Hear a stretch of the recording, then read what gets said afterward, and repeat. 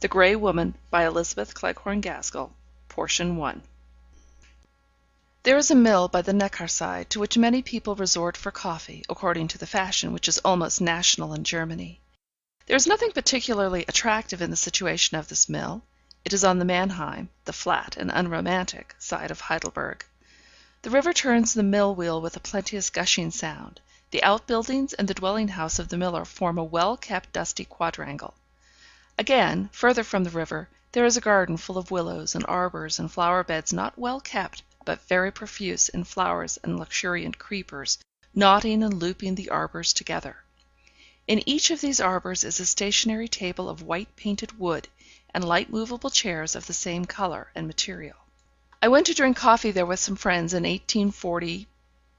The stately old miller came out to greet us, as some of the party were known to him of old. He was of a grand build of a man, and his loud musical voice, with its tone, friendly and familiar, his rolling laugh of welcome, went well with the keen bright eye, the fine cloth of his coat, and the general look of substance about the place. Poultry of all kinds abounded in the mill yard, where there were ample means of livelihood for them strewed on the ground. But not content with this, the miller took out handfuls of corn from the sacks, and threw liberally to the cocks and hens that ran almost under his feet in their eagerness. And all the time he was doing this, as it were habitually, he was talking to us, and ever and anon calling to his daughter and the serving maids to bid them hasten the coffee we had ordered. He followed us to an arbour, and saw us served to his satisfaction with the best of everything we could ask for, and then left us to go round to the different arbours, and see that each party was properly attended to. And as he went, this great, prosperous, happy-looking man whistled softly one of the most plaintive airs I ever heard. His family have held this mill ever since the old Palatinate days, or rather, I should say, have possessed the ground ever since then, for 2 successive mills of theirs have been burnt down by the French. If you want to see Scherer in a passion, just talk to him of the possibility of a French invasion. At this moment, still whistling that mournful air, we saw the miller going down the steps that led from the somewhat raised garden into the mill yard, and so I seemed to have lost my chance of putting him in a passion. We had nearly finished our coffee, and our kuchen, and our cinnamon cake, when heavy splashes fell on our thick, leafy covering. Quicker and quicker they came, coming through the tender leaves as if they were tearing them asunder. All the people in the garden were hurrying under shelter, or seeking for their carriages standing outside. Up the steps the miller came hastening with a crimson umbrella, fit to cover every one left in the garden, and followed by his daughter and 1 or 2 maidens, each bearing an umbrella. "Come into the house, come in, I say! It is a summer storm, and will flood the place for an hour or 2, till the river carries it away. Here, here!" And we followed him back into his own house. We went into the kitchen first. Such an array of bright copper and tin vessels I never saw, and all the wooden things were as thoroughly scoured. The red tile floor was spotless when we went in, but in 2 minutes it was all over slop and dirt with the tread of many feet, for the kitchen was filled, and still the worthy miller kept bringing in more people under his great crimson umbrella. He even called the dogs in, and made them lie down under the tables. His daughter said something to him in German, and he shook his head merrily at her. Everybody laughed. "What did she say?" I asked.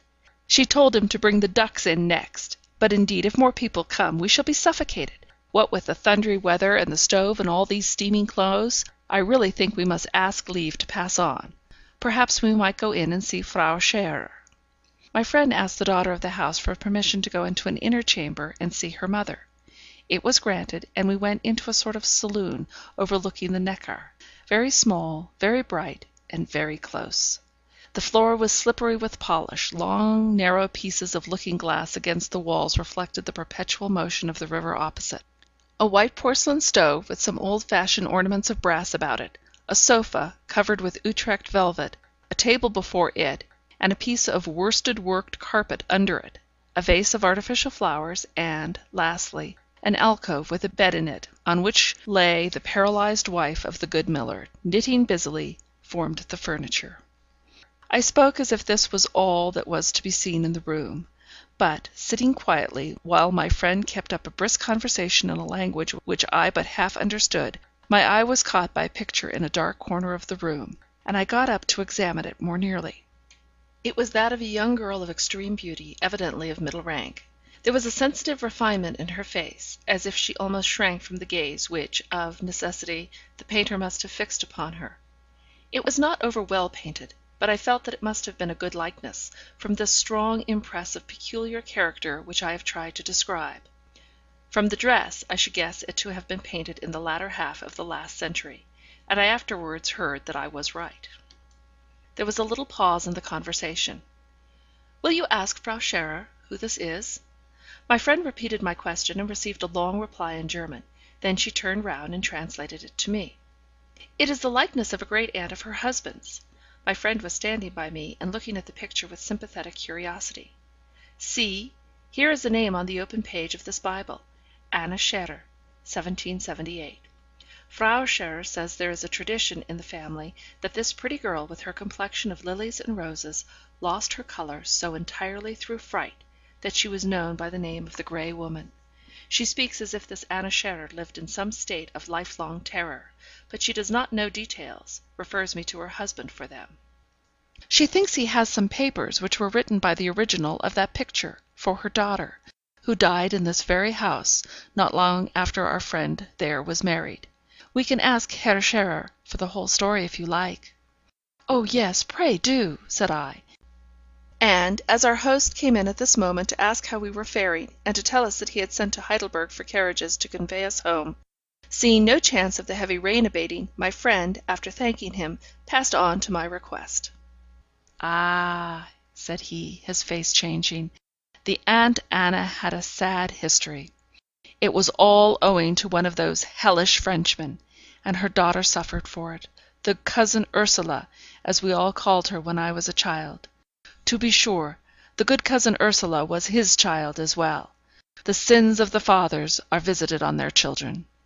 The lady would like to know all about it, would she? Well, there are papers, a kind of apology the Aunt Anna wrote for putting an end to her daughter's engagement, or rather, facts which she revealed that prevented cousin Ursula from marrying the man she loved, and so she would never have any other good fellow, else I have heard say my father would have been thankful to have made her his wife. All this time he was rummaging in the drawer of an old-fashioned bureau, and now he turned round with a bundle of yellow manuscript in his hand, which he gave to my friend, saying, 'Take it home, and if you care to make out our crabbed German writing, you may keep it as long as you like, and read it at your leisure. Only I must have it back again, when you have done with it, that's all.'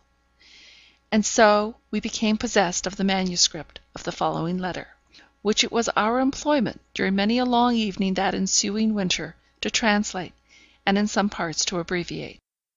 The letter began with some reference to the pain which she had already inflicted upon her daughter by some unexplained opposition to a project of marriage, but I doubt if, without the clue with which the good miller had furnished us, we could have made out even this much from the passionate broken sentences that made us fancy that some scene between the mother and daughter, and possibly a third person, had occurred just before the mother had begun to write. "Thou dost not love thy child, mother. Thou dost not care if her heart is broken. Ah, God! And those words of my beloved Ursula ring in my ears as if the sound of them would fill them when I lay a-dying, and her poor tear-stained face comes between me and everything else. Child, hearts do not break. Life is very tough as well as very terrible, but I will not decide for thee. I will tell thee all, and thou shalt bear the burden of choice. I may be wrong. I have little wit left, and never had much, I think. But an instinct serves me in place of judgment, and that instinct tells me that thou and thy Henry must never be married. Yet I may be in error.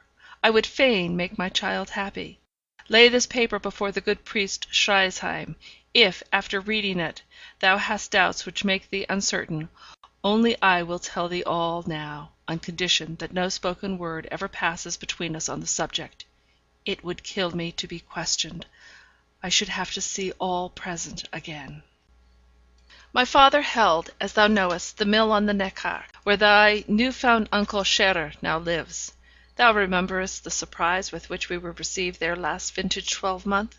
How thy uncle disbelieved me when I said I was his sister Anna, whom he had long believed to be dead, and how I had to lead thee underneath the picture, painted of me long ago, and point out, feature by feature, the likeness between it and thee, and how, as I spoke, I recalled first to my own mind, and then by speech to his, the details of the time when it was painted, the merry words that passed between us then, a happy boy and girl, the position of the articles of furniture in the room, our father's habits, the cherry tree, now cut down, that shaded the window of my bedroom, through which my brother was wont to squeeze himself, in order to spring on to the topmost bough that would bear his weight, and thence would pass me back his cap, laden with fruit, to where I sat on this window sill, too sick with fright for him to care much for eating the cherries.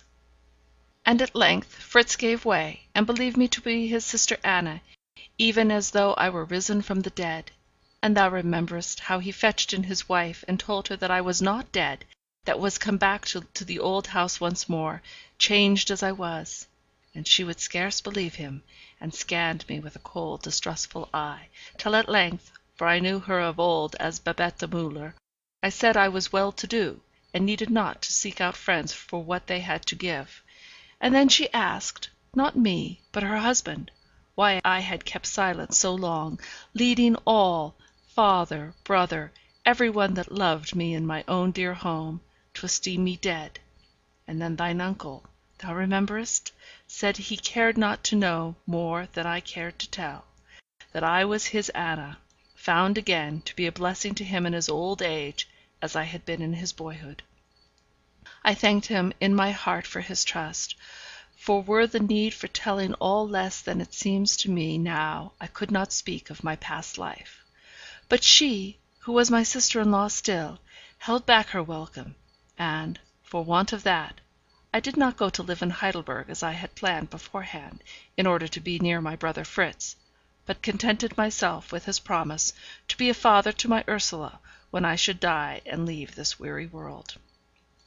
That Babette Müller was, as I may say, the cause of all my life's suffering. She was a baker's daughter in Heidelberg, a great beauty, as people said, and indeed, as I could see for myself, I, too, thou sawest my picture, was reckoned a beauty, and I believe I was so. Babette Müller looked upon me as a rival. She liked to be admired, and had no one much to love her. I had several people to love me, thy grandfather, Fritz, the old servant Kattin, Karl, the head apprentice at the mill, and I feared admiration and notice, and the being stared at as the schöne Müllerin whenever I went to make my purchase in Heidelberg. Those were happy, peaceful days. I had Kattin to help me in the housework, and whatever we did pleased my brave old father, who was always gentle and indulgent towards us women, though he was stern enough with the apprentices in the mill. Karl, the oldest of these, was his favourite, and I can see now that my father wished him to marry me, and that Karl himself was desirous to do so. But Karl was rough-spoken and passionate, not with me, but with the others, and I shrank from him in a way which, I fear, gave him pain. And then came thy uncle Fritz's marriage, and Babette was brought to the mill to be its mistress. Not that I cared much for giving up my post, for, in spite of my father's great kindness, I always feared that I did not manage well for so large a family, with the men and a girl under Kattin. We sat down 11 each night to supper. But when Babette began to find fault with Kattin, I was unhappy at the blame that fell on faithful servants, and by I began to see that Babette was egging on Karl to make more open love to me, and, as she once said, to get done with it, and take me off to a home of my own. My father was growing old, and did not perceive all my daily discomfort. The more Karl advanced, the more I disliked him. He was good in the main, but I had no notion of being married, and could not bear anyone who talked to me about it. Things were in this way when I had an invitation to go to Karlsruhe to visit a schoolfellow of whom I had been very fond. Babette was all for my going. I don't think I wanted to leave home, and yet I had been very fond of Sophie Ruprecht. But I was always shy among strangers. Somehow the affair was settled for me, but not until both Fritz and my father had made inquiries as to the character and position of the Ruprechts. They learned that the father had held some kind of inferior position about the Grand Duke's court, and was now dead, leaving a widow, a noble lady, and 2 daughters, the elder of whom was Sophie, my friend. Madame Ruprecht was not rich, but more than respectable, genteel.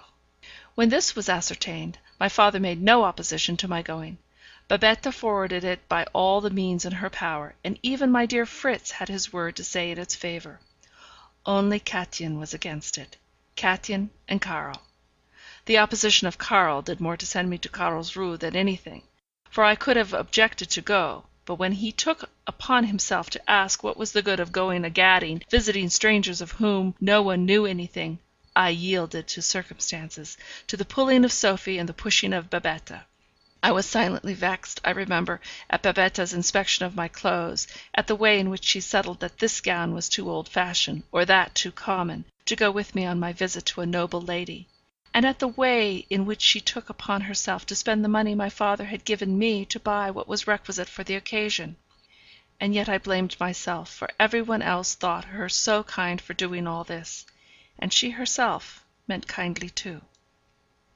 At last I quitted the mill by the Neckar side. It was a long day's journey, and Fritz went with me to Karlsruhe. The Ruprechts lived on the third floor of a house a little behind one of the principal streets, in a cramped-up court, to which we gained admittance through a doorway in the street. I remember how pinched their rooms looked after the large space we had at the mill, and yet they had an air of grandeur about them which was new to me, and which gave me pleasure, faded as some of it was. Madame Ruprecht was too formal a lady for me.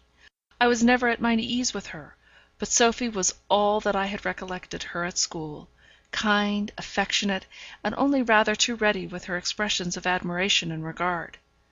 The little sister kept out of our way, and that was all we needed in the first enthusiastic renewal of our early friendship.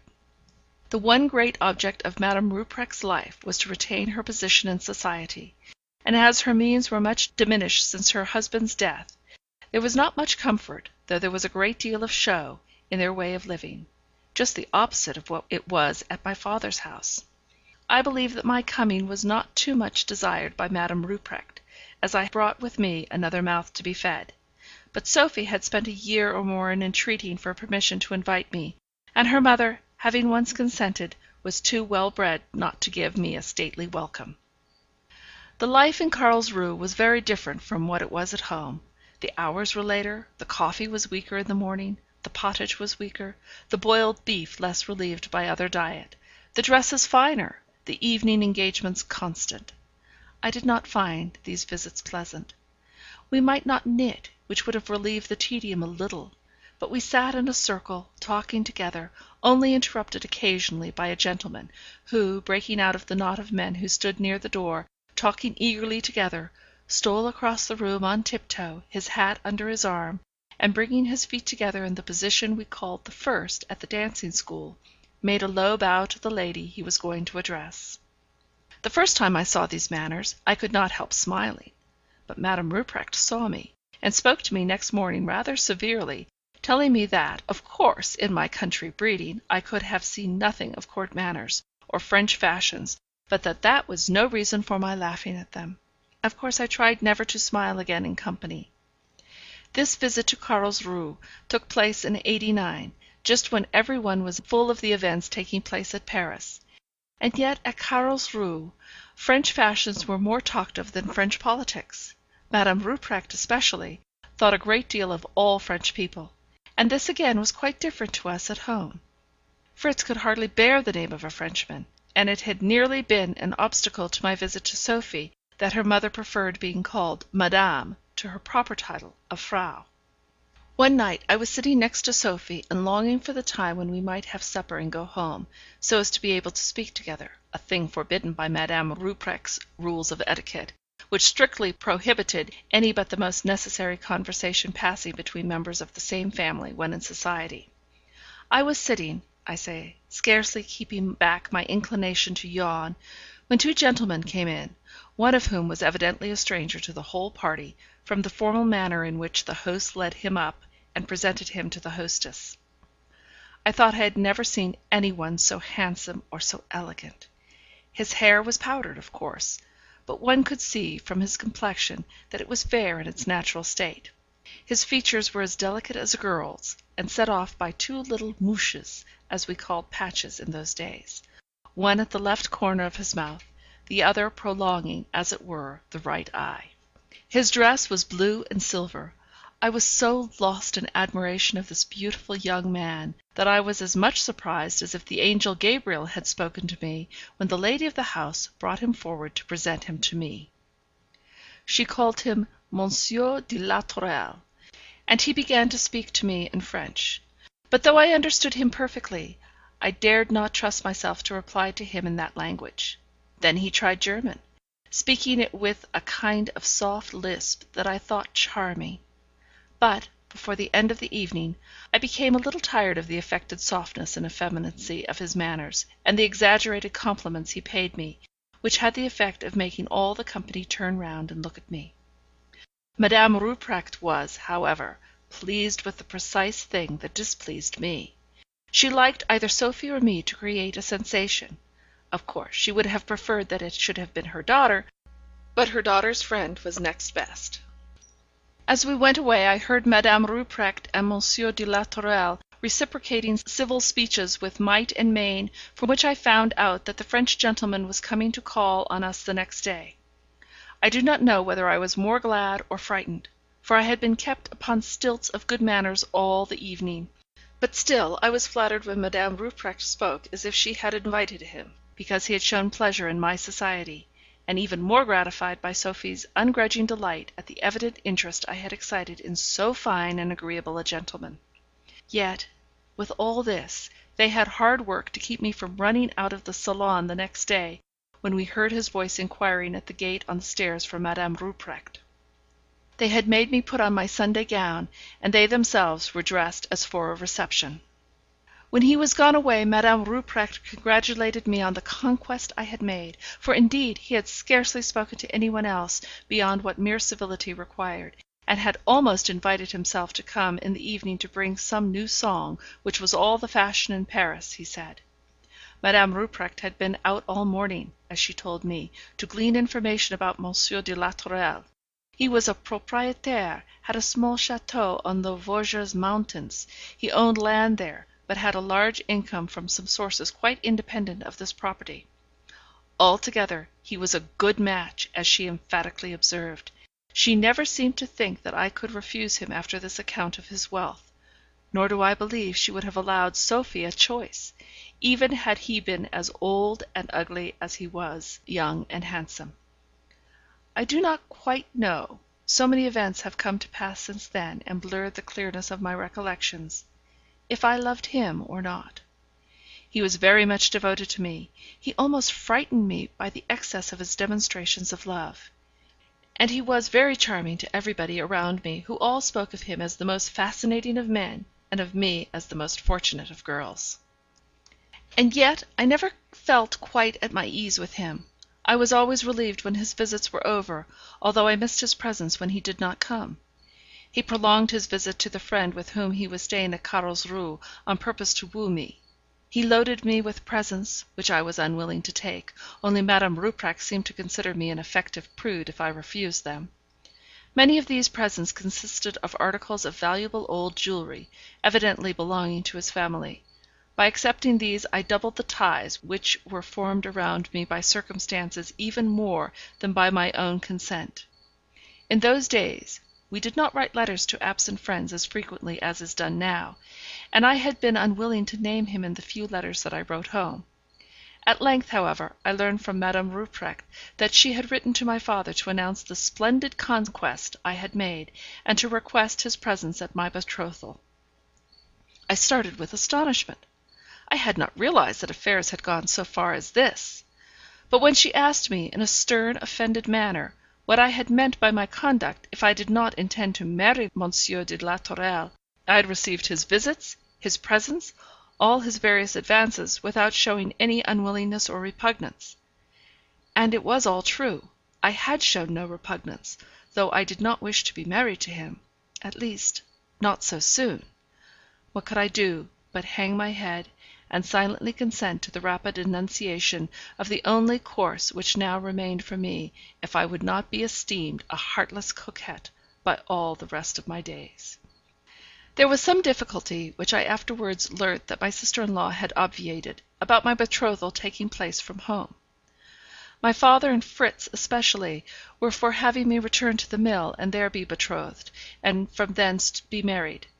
But the Rupprechts and Monsieur de la Tourelle were equally urgent on the other side, and Babette was unwilling to have the trouble of the commotion at the mill, and also, I think, a little disliked the idea of the contrast of my grander marriage with her own. So my father and Fritz came over to the betrothal. They were to stay at an inn in Carlsruhe for a fortnight, at the end of which time the marriage was to take place. Monsieur de la Tourelle told me he had business at home, which would oblige him to be absent during the interval between the two events, and I was very glad of it, for I did not think that he valued my father and my brother as I could have wished him to do. He was very polite to them, put on all the soft grand manner which he had rather dropped with me, and complimented us all round, beginning with my father and Madame Rupprecht, and ending with little Alvina. But he a little scoffed at the old-fashioned church ceremonies which my father insisted on, and I fancy Fritz must have taken some of his compliments as satire, for I saw certain signs of manner by which I knew that my future husband, for all his civil words, had irritated and annoyed my brother. But all the money arrangements were liberal in the extreme, and more than satisfied, almost surprised, my father. Even Fritz lifted up his eyebrows and whistled. I alone did not care about anything. I was bewitched, in a dream, a kind of despair. I had got into a net through my own timidity and weakness, and I did not see how to get out of it. I clung to my own home people that fortnight as I had never done before. Their voices, their ways were all so pleasant and familiar to me, after the constraint in which I had been living. I might speak and do as I liked without being corrected by Madame Rupprecht, or reproved in a delicate complimentary way by Monsieur de la Tourelle. One day I said to my father that I would rather go back to the dear old mill, but he seemed to feel this speech of mine as a dereliction of duty as great as if I had committed perjury, as if, after the ceremony of betrothal, no one had any right over me but my future husband. And yet he asked me some solemn questions, but my answers were not such as to do me any good. Dost thou know any fault or crime in this man that should prevent God's blessing from resting on thy marriage with him? Dost thou feel aversion or repugnance to him in any way? And to all this what could I say? I could only stammer out that I did not think I loved him enough.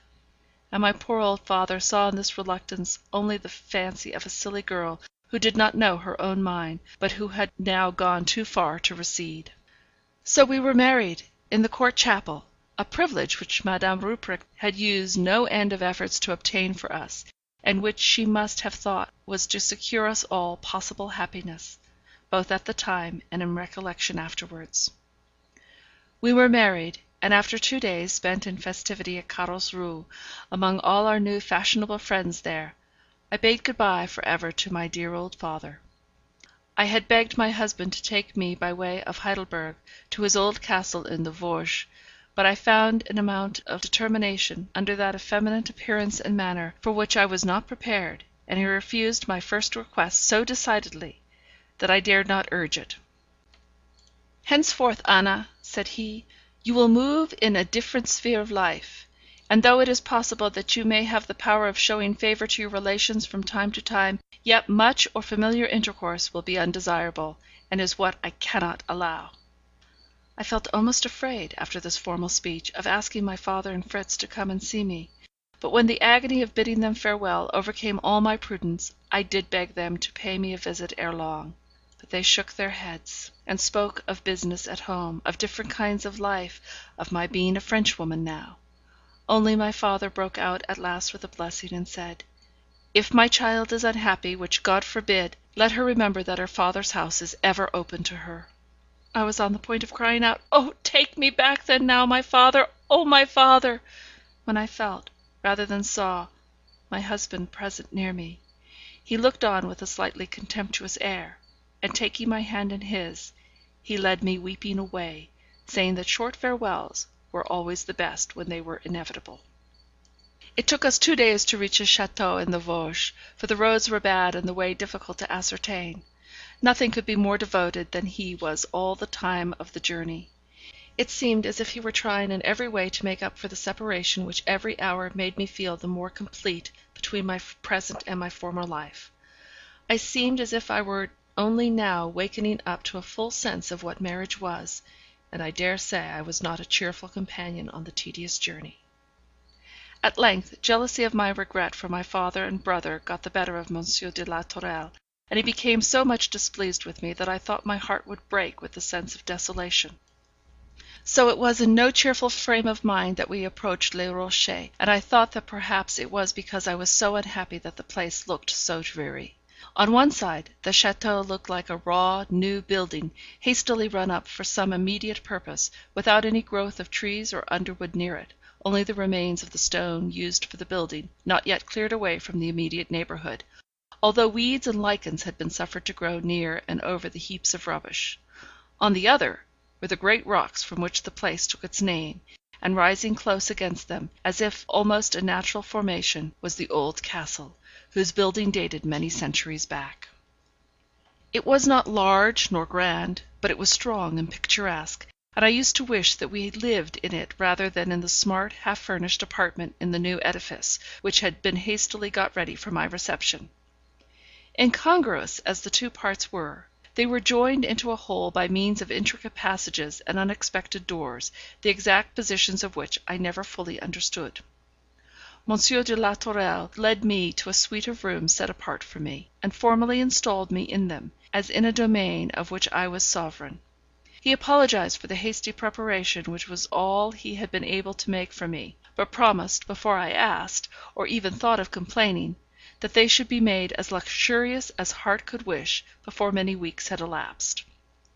But when, in the gloom of an autumnal evening, I caught my own face and figure reflected in all the mirrors, which showed only a mysterious background in the dim light of the many candles which failed to illuminate the great proportions of the half-furnished salon, I clung to Monsieur de la Tourelle, and begged to be taken to the rooms he had occupied before his marriage. He seemed angry with me, although he affected to laugh, and so decidedly put aside the notion of my having any other rooms but these, that I trembled in silence at the fantastic figures and shapes which my imagination called up as peopling the background of these gloomy mirrors. There was my boudoir, a little less dreary, my bedroom, with its grand and tarnished furniture, which I commonly made into my sitting room, locking up the various doors which led into the boudoir, the salon, the passages. All but one, through which Monsieur de la Tourelle always entered from his own apartments in the older part of the castle. But this preference of mine for occupying my bedroom annoyed Monsieur de la Tourelle, I am sure, though he did not care to express his displeasure. He would always allure me back into the salon, which I disliked more and more from its complete separation from the rest of the building by the long passage into which all the doors of my apartment opened. This passage was closed by heavy doors and portières, through which I could not hear a sound from the other parts of the house, and of course the servants could not hear any movement or cry of mine unless expressly summoned.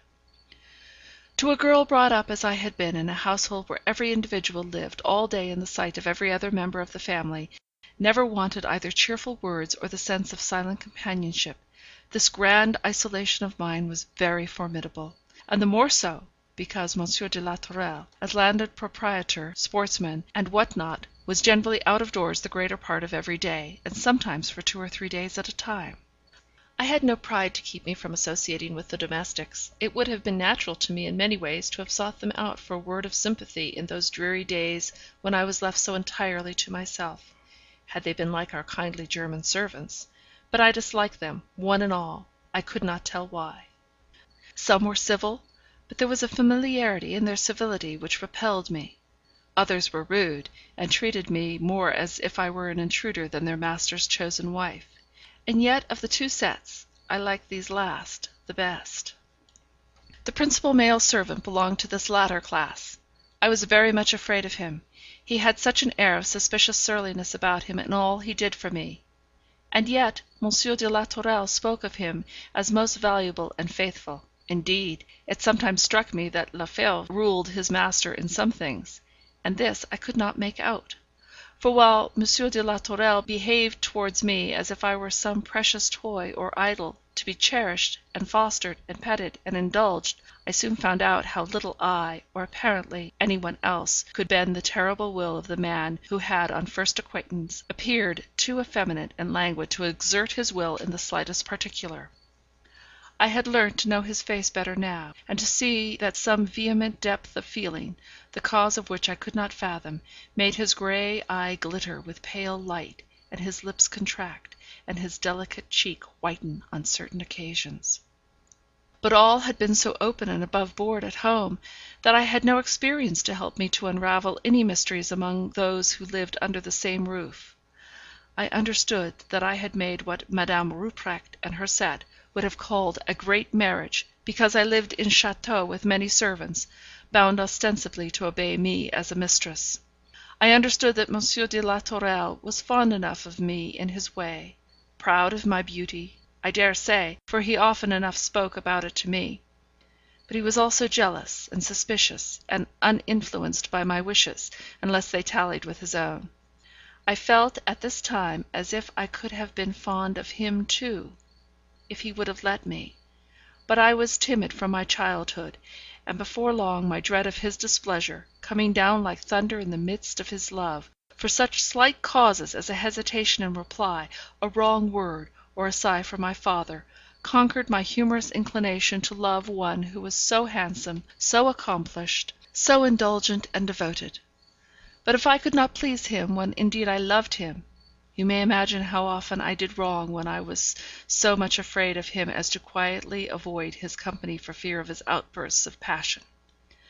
One thing I remember noticing, that the more Monsieur de la Tourelle was displeased with me, the more Lefebvre seemed to chuckle; and when I was restored to favour, sometimes on as sudden an impulse as that which occasioned my disgrace, Lefebvre would look askance at me with his cold malicious eyes, and once or twice, at such times, he spoke most disrespectfully to Monsieur de la Tourelle.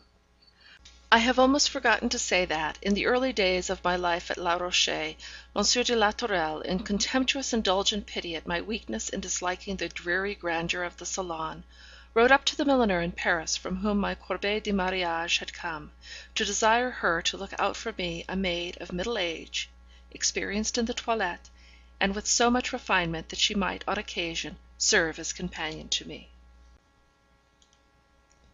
End of Portion 1. Portion 2. A Norman woman, Amante by name, was sent to Les Rochers by the Paris milliner, to become my maid. She was tall and handsome, though upwards of 40, and somewhat gaunt. But, on first seeing her, I liked her. She was neither rude nor familiar in her manners, and had a pleasant look of straightforwardness about her that I had missed in all the inhabitants of the château, and had foolishly set down in my own mind as a national want. Amante was directed by Monsieur de la Tourelle to sit in my boudoir, and to be always within call. He also gave her many instructions as to her duties in matters which, perhaps, strictly belonged to my department of management. But I was young and inexperienced, and thankful to be spared any responsibility. I dare say it was true what Monsieur de la Tourelle said, before many weeks had elapsed, that, for a great lady, a lady of a castle, I became sadly too familiar with my Norman waiting maid. But you know that by birth we were not very far apart in rank. Amante was the daughter of a Norman farmer, I of a German miller. And besides that, my life was so lonely. It almost seemed as if I could not please my husband. He had written for some one capable of being my companion at times, and now he was jealous of my free regard for her, angry because I could sometimes laugh at her original tunes and amusing proverbs, while when with him I was too much frightened to smile. From time to time families from a distance of some leagues drove through the bad roads in their heavy carriages to pay us a visit, and there was an occasional talk of our going to Paris when public affairs should be a little more settled. These little events and plans were the only variations in my life for the first 12 months, if I except the alternations in Monsieur de la Tourelle's temper, his unreasonable anger, and his passionate fondness. Perhaps one of the reasons that made me take pleasure and comfort in Amante's society was, that whereas I was afraid of everybody, I do not think I was half as much afraid of things as of persons. Amante feared no one. She would quietly beard Lefebvre, and he respected her all the more for it. She had a knack of putting questions to Monsieur de la Tourelle, which respectfully informed him that she had detected the weak point, but forbore to press him too closely upon it out of deference to his position as her master. And with all her shrewdness to others, she had quite tender ways with me, all the more so at this time because she knew, what I had not yet ventured to tell Monsieur de la Tourelle, that by and by I might become a mother, that wonderful object of mysterious interest to single women who no longer hoped to enjoy such blessedness themselves. It was once more autumn, late in October, but I was reconciled to my habitation. The walls of the new part of the building no longer looked bare and desolate. The debris had been so far cleared away by Monsieur de la Tourelle's desire as to make me a little flower garden, in which I tried to cultivate those plants that I remembered as growing at home. Amante and I had moved the furniture in the rooms, and adjusted it to our liking. My husband had ordered many an article from time to time that he thought would give me pleasure, and I was becoming tame to my apparent imprisonment in a certain part of the great building, the whole of which I had never yet explored. It was October, as I say, once more. The days were lovely, though short in duration, and Monsieur de la Tourelle had occasion, so he said, to go to that distant estate, the superintendence of which so frequently took him away from home. He took Lefebvre with him, and possibly some more of the lackeys. He often did, and my spirits rose a little at the thought of his absence. And then the new sensation that he was the father of my unborn babe came over me, and I tried to invest him with this fresh character.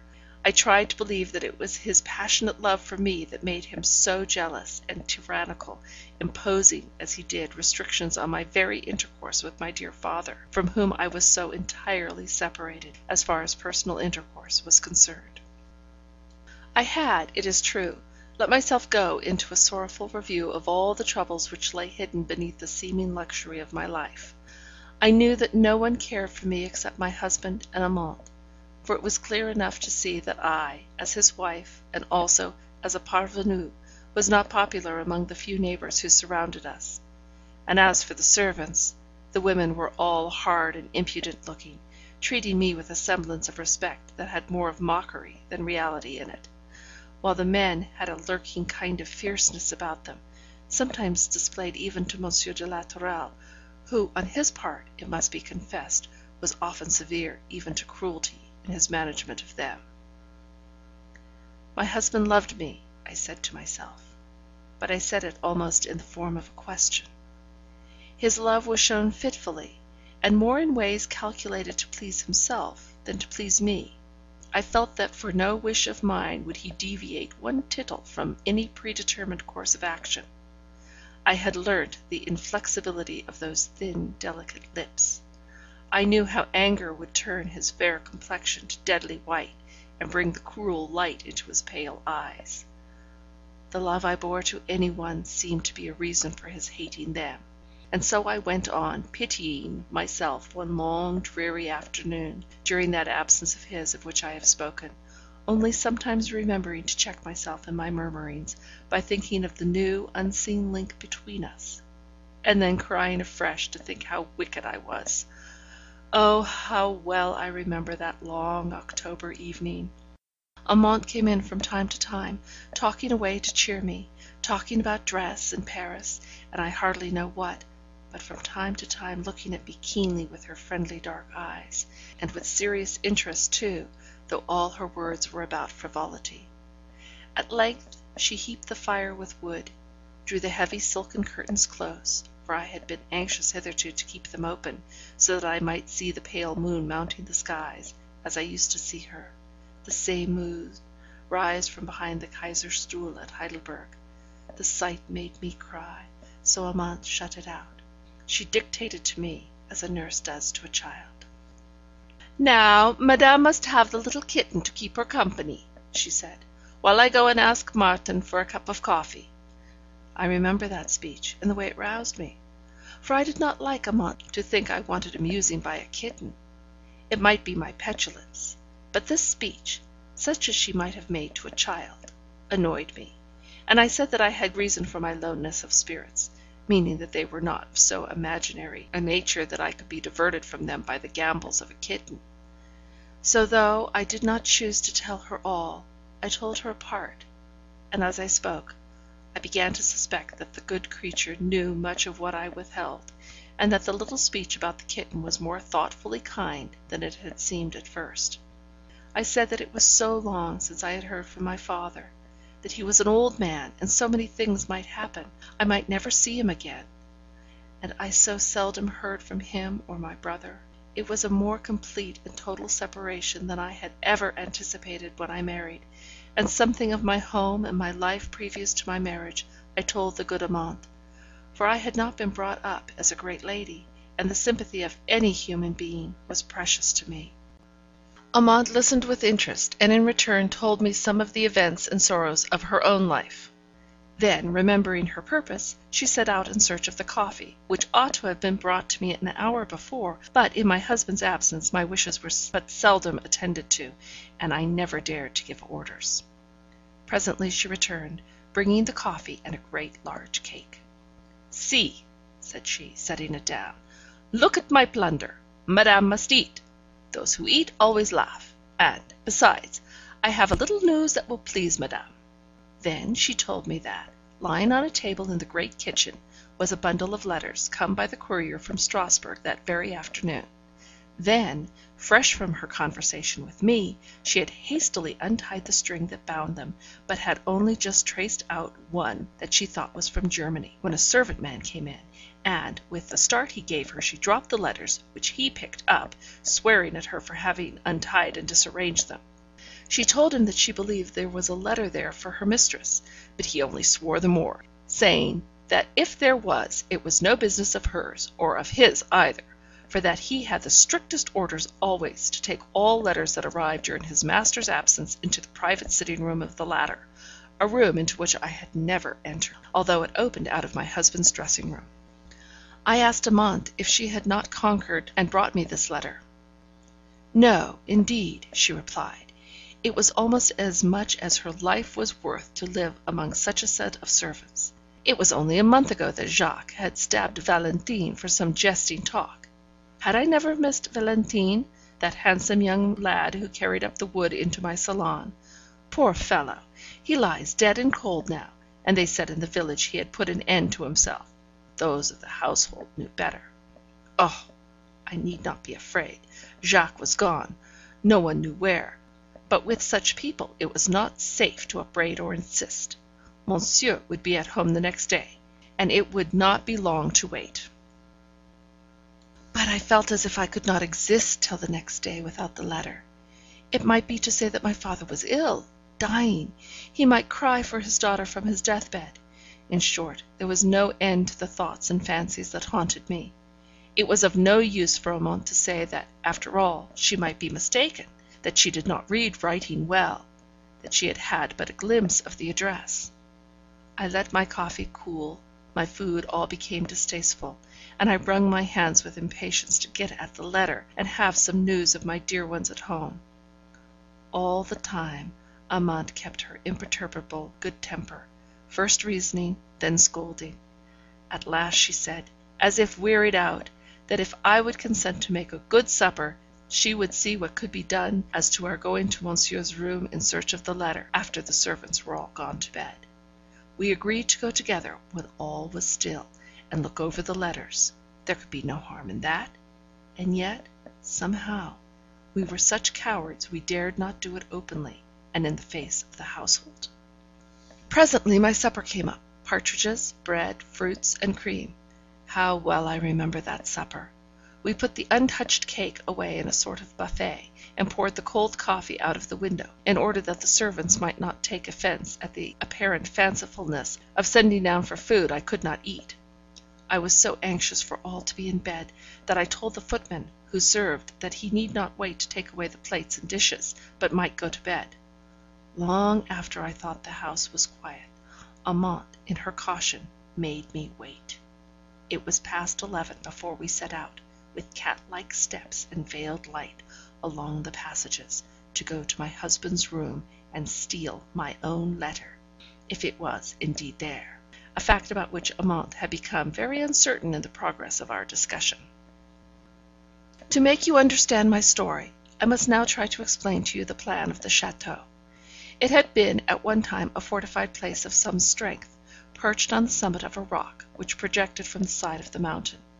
But additions had been made to the old building, which must have borne a strong resemblance to the castles overhanging the Rhine, and these new buildings were placed so as to command a magnificent view, being on the steepest side of the rock, from which the mountain fell away, as it were, leaving the great plain of France in full survey.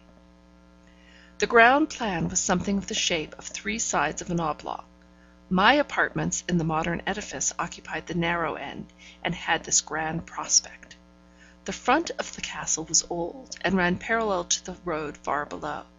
In this were contained the offices and public rooms of various descriptions, into which I never penetrated. The back wing, considering the new building, in which my apartments were, as the centre, consisted of many rooms, of a dark and gloomy character, as the mountain side shut out much of the sun, and heavy pine woods came down within a few yards of the windows. Yet on this side, on a projecting plateau of the rock, my husband had formed the flower garden of which I have spoken, for he was a great cultivator of flowers in his leisure moments. Now, my bedroom was the corner room of the new buildings on the part next to the mountains. Hence, I could have let myself down into the flower garden by my hands on the window sill on one side, without danger of hurting myself, while the windows at right angles with these looked sheer down a descent of 100 feet at least. Going still farther along this wing, you came to the old building. In fact, these 2 fragments of the ancient castle had formerly been attached by some such connecting apartments as my husband had rebuilt. These rooms belonged to Monsieur de la Tourelle. His bedroom opened into mine. His dressing room lay beyond, and that was pretty nearly all I knew, for the servants, as well as he himself, had a knack of turning me back, under some pretence, if they ever found me walking about alone, as I was inclined to do when I first came, from a sort of curiosity to see the whole of the place of which I had found myself mistress. Monsieur de la Tourelle never encouraged me to go out alone, either in a carriage or for a walk, saying always that the roads were unsafe in those disturbed times.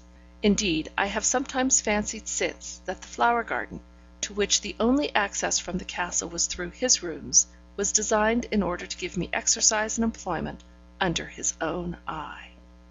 But, to return to that night, I knew, as I have said, that Monsieur de la Tourelle's private room opened out of his dressing room, and this out of his bedroom, which again opened into mine, the corner room. But there were other doors into all these rooms, and these doors led into a long gallery, lighted by windows, looking into the inner court. I do not remember our consulting much about it. We went through my room into my husband's apartment, through the dressing room, but the door of communication into his study was locked, so there was nothing for it but to turn back and go by the gallery to the other door. I recollect noticing 1 or 2 things in these rooms, then seen by me for the first time. I remember the sweet perfume that hung in the air, the scent bottles of silver that decked his toilet table, and the whole apparatus for bathing and dressing, more luxurious even than those which he had provided for me. But the room itself was less splendid in its proportions than mine. In truth, the new buildings ended at the entrance to my husband's dressing room. There were deep window recesses in walls 8 or 9 feet thick, and even the partitions between the chambers were 3 feet deep, but over all these doors or windows there fell thick, heavy draperies, so that I should think no one could have heard in one room what passed in another. We went back into my room and out into the gallery. We had to shade our candle, from a fear that possessed us, I don't know why, lest some of the servants in the opposite wing might trace our progress towards the part of the castle unused by any one except my husband. Somehow, I had always the feeling that all the domestics, except Amante, were spies upon me, and that I was trammelled in a web of observation and unspoken limitation extending over all my actions. There was a light in the upper room. We paused, and Amante would have again retreated, but I was chafing under the delays. What was the harm of seeking my father's unopened letter to me in my husband's study? I, generally the coward, now blamed Amante for her unusual timidity. But the truth was, She had far more reason for suspicion as to the proceedings of that terrible household than I had ever known of. I urged her on. I pressed on myself. We came to the door, locked, but with the key in it. We turned it. We entered. The letters lay on the table, their white oblongs catching the light in an instant and revealing themselves to my eager eyes, hungering after the words of love from my peaceful, distant home. But just as I pressed forward to examine the letters, the candle which Amante held, caught in some draught, went out, and we were in darkness. Amante proposed that we should carry the letters back to my salon, collecting them as well as we could in the dark, and returning all but the expected one for me. But I begged her to return to my room, where I kept tinder and flint, and to strike a fresh light, and I remained alone in the room, of which I could only just distinguish the size and the principal articles of furniture: a large table, with a deep overhanging cloth in the middle, escritoire, and other heavy articles against the walls. All this I could see as I stood there, my hand on the table close by the letters, my face towards the window, which, both from the darkness of the wood growing high up the mountain side, and the faint light of the declining moon, seemed only like an oblong of paler, purpler black than the shadowy room. How much I remembered from my one instantaneous glance before the candle went out, how much I saw as my eyes became accustomed to the darkness, I do not know, but even now, in my dreams, comes up that room of horror, distinct in its profound shadow.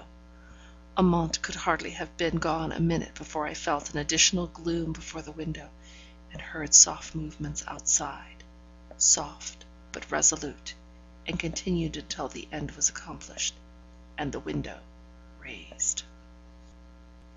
In mortal terror of people forcing an entrance at such an hour, and in such a manner as to leave no doubt of their purpose, I would have turned to fly when first I heard the noise, only that I feared by any quick motion to catch their attention, as I also ran the danger of doing by opening the door, which was all but closed, and to whose handling I was unaccustomed.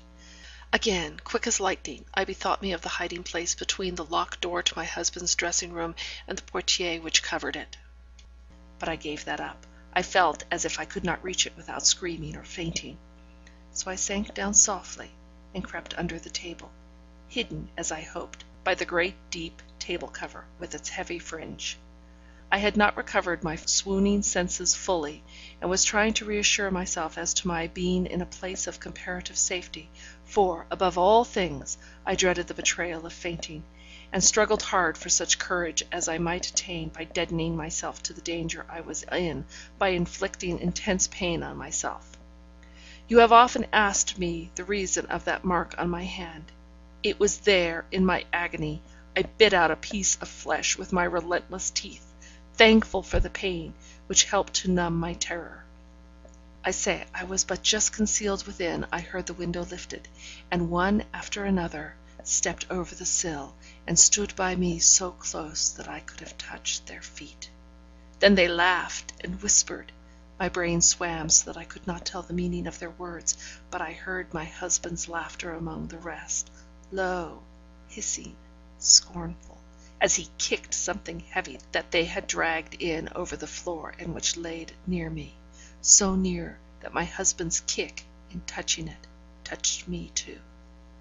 I don't know why, I can't tell how, but some feeling, and not curiosity, prompted me to put out my hand, ever so softly, ever so little, and feel in the darkness for what lay spurned beside me. I stole my groping palm up the clenched and chilly hand of a corpse.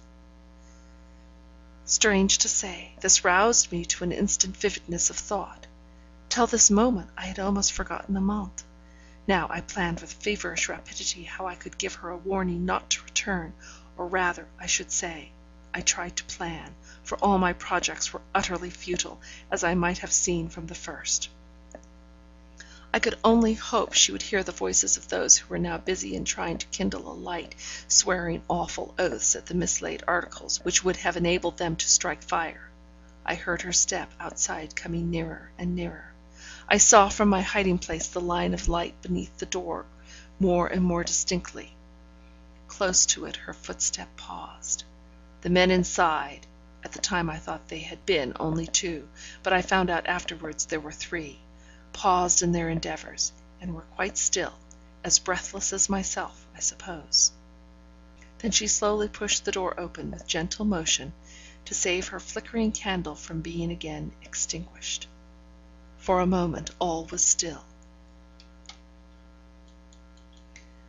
Then I heard my husband say, as he advanced towards her, he wore riding boots, the shape of which I knew well, as I could see them in the light. "Amante, may I ask what brings you here into my private room?" He stood between her and the dead body of a man, from which ghastly heap I shrank away as it almost touched me, so close were we all together. I could not tell whether she saw it or not. I could give her no warning, nor make any dumb utterance of signs to bid her what to say, if indeed I knew myself what would be best for her to say. Her voice was quite changed when she spoke, quite hoarse and very low, yet it was steady enough as she said, what was the truth, that she had come to look for a letter which she believed had arrived for me from Germany. Good, brave Amante! Not a word about me! Monsieur de la Tourelle answered with a grim blasphemy and a fearful threat. He would have no one prying into his premises. Madame should have her letters, if there were any, when he chose to give them to her, if indeed he thought it well to give them to her at all. As for Amante, this was her first warning, but it was also her last. And taking the candle out of her hand, he turned her out of the room, his companions discreetly making a screen, so as to throw the corpse into deep shadow. I heard the key turn in the door after her. If I had ever had any thought of escape, it was gone now. I only hoped that whatever was to befall me might soon be over, for the tension of nerve was growing more than I could bear. The instant she could be supposed to be out of hearing, 2 voices began speaking in the most angry terms to my husband, upbraiding him for not having detained her, gagged her, nay, one was for killing her, saying he had seen her eye fall on the face of the dead man, whom he now kicked in his passion. Though the form of their speech was as if they were speaking to equals, yet in their tone there was something of fear. I am sure my husband was their superior, or captain, or somewhat. He replied to them almost as if he were scoffing at them, saying it was such an expenditure of labour having to do with fools, that 10 to 1 the woman was only telling the simple truth, and that she was frightened enough by discovering her master in his room to be thankful to escape and return to her mistress, to whom he could easily explain on the morrow how he happened to return in the dead of night. But his companions fell to cursing me, and saying that since Monsieur de la Tourelle had been married he was fit for nothing but to dress himself fine and scent himself with perfume, that, as for me, they could have got him 20 girls prettier, and with far more spirit in them.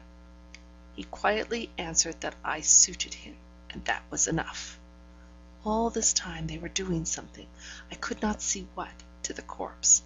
Sometimes they were too busy rifling the dead body, I believe, to talk. Again, they let it fall with a heavy, resistless thud, and took to quarrelling. They taunted my husband with angry vehemence, enraged at his scoffing and scornful replies, his mocking laughter. Yes, holding up his poor dead victim, the better to strip him of whatever he wore that was valuable. I heard my husband laugh, just as he had done when exchanging repartee in the little salon of the bookrecs at Carlsruhe. I hated and dreaded him from that moment. At length, as if to make an end of the subject, he said, with cool determination in his voice, "Now, my good friends, what is the use of all this talking, when you know in your hearts that, if I suspected my wife of knowing more than I choose of my affairs, she would not outlive the day. Remember Victorine, because she merely joked about my affairs in an imprudent manner, and rejected my advice to keep a prudent tongue, to see what she liked, but ask nothing and say nothing. She has gone a long journey, longer than to Paris.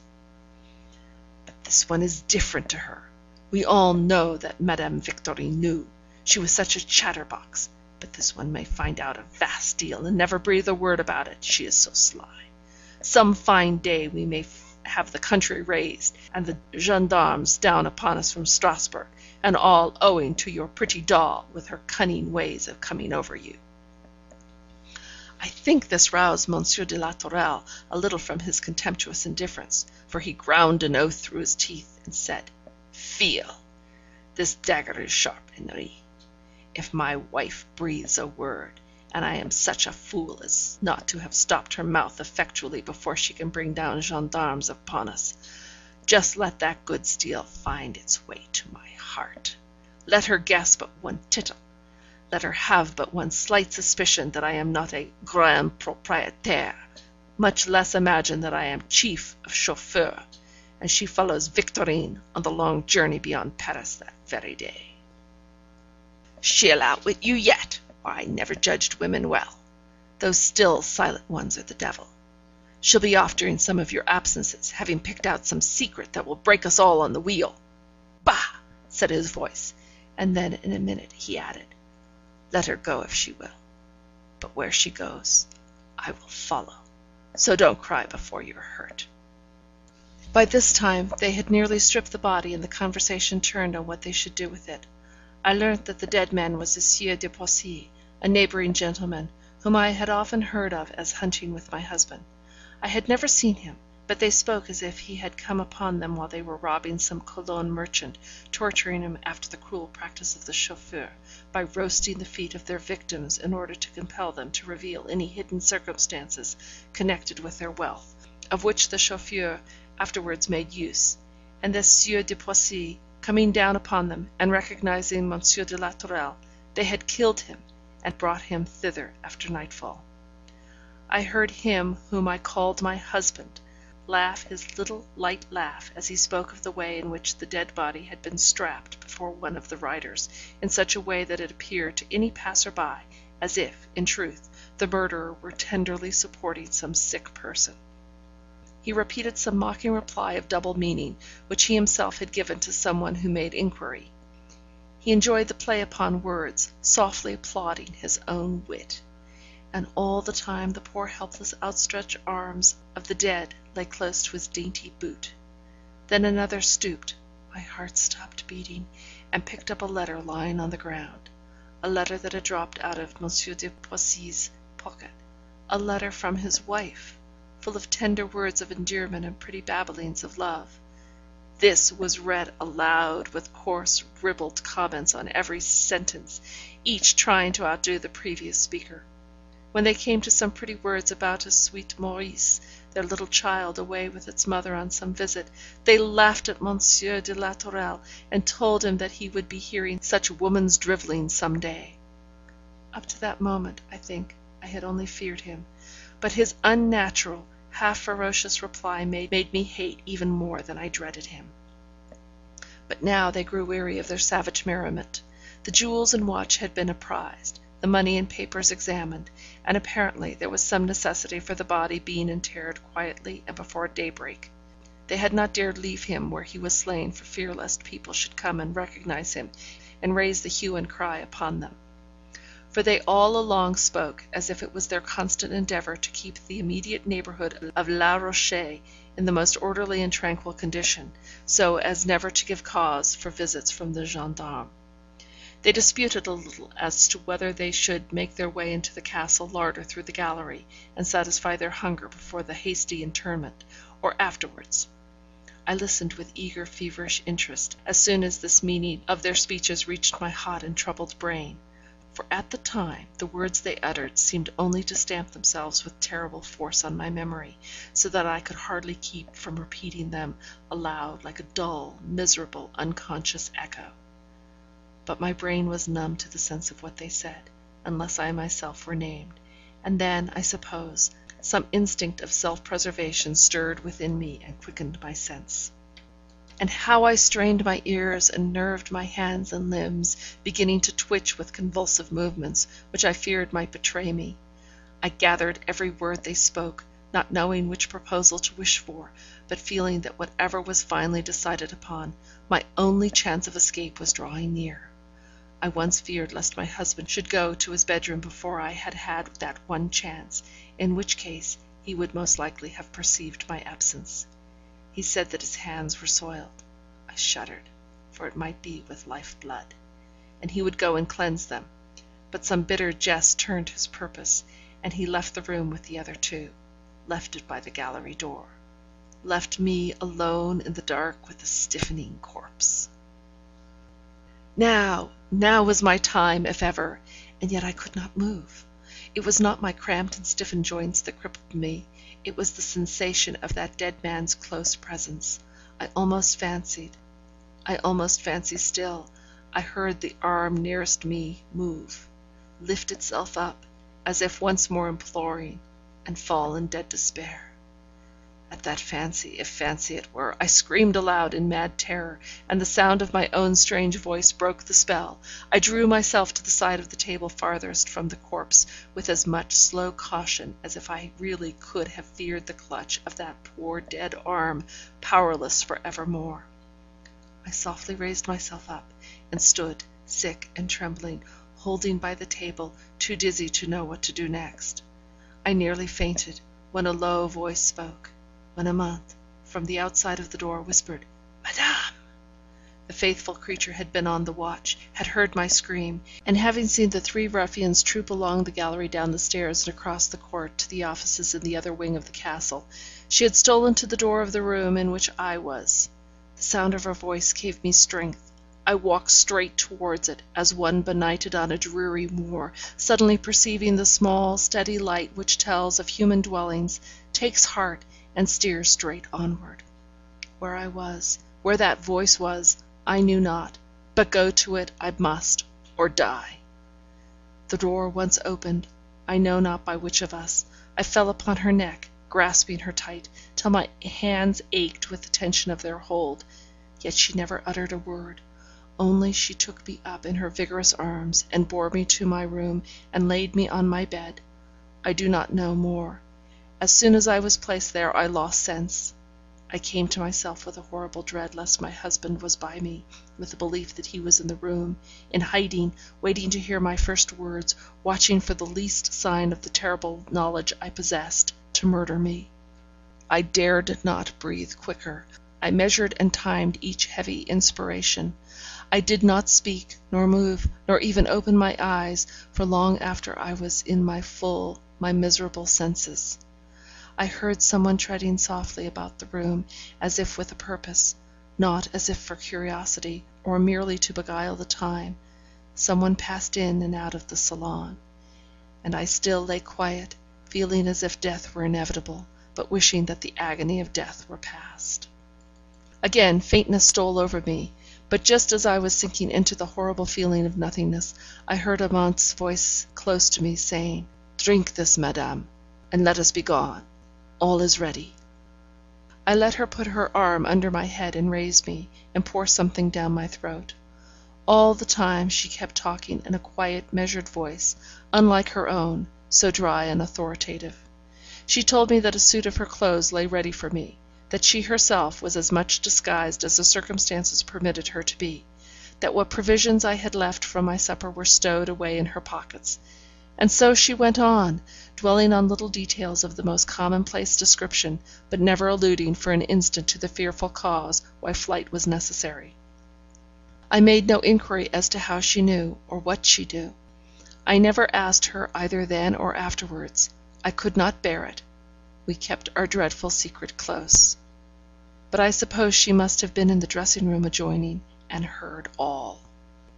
In fact, I dared not speak even to her, as if there were anything beyond the most common event in life in our preparing thus to leave the house of blood by stealth in the dead of night.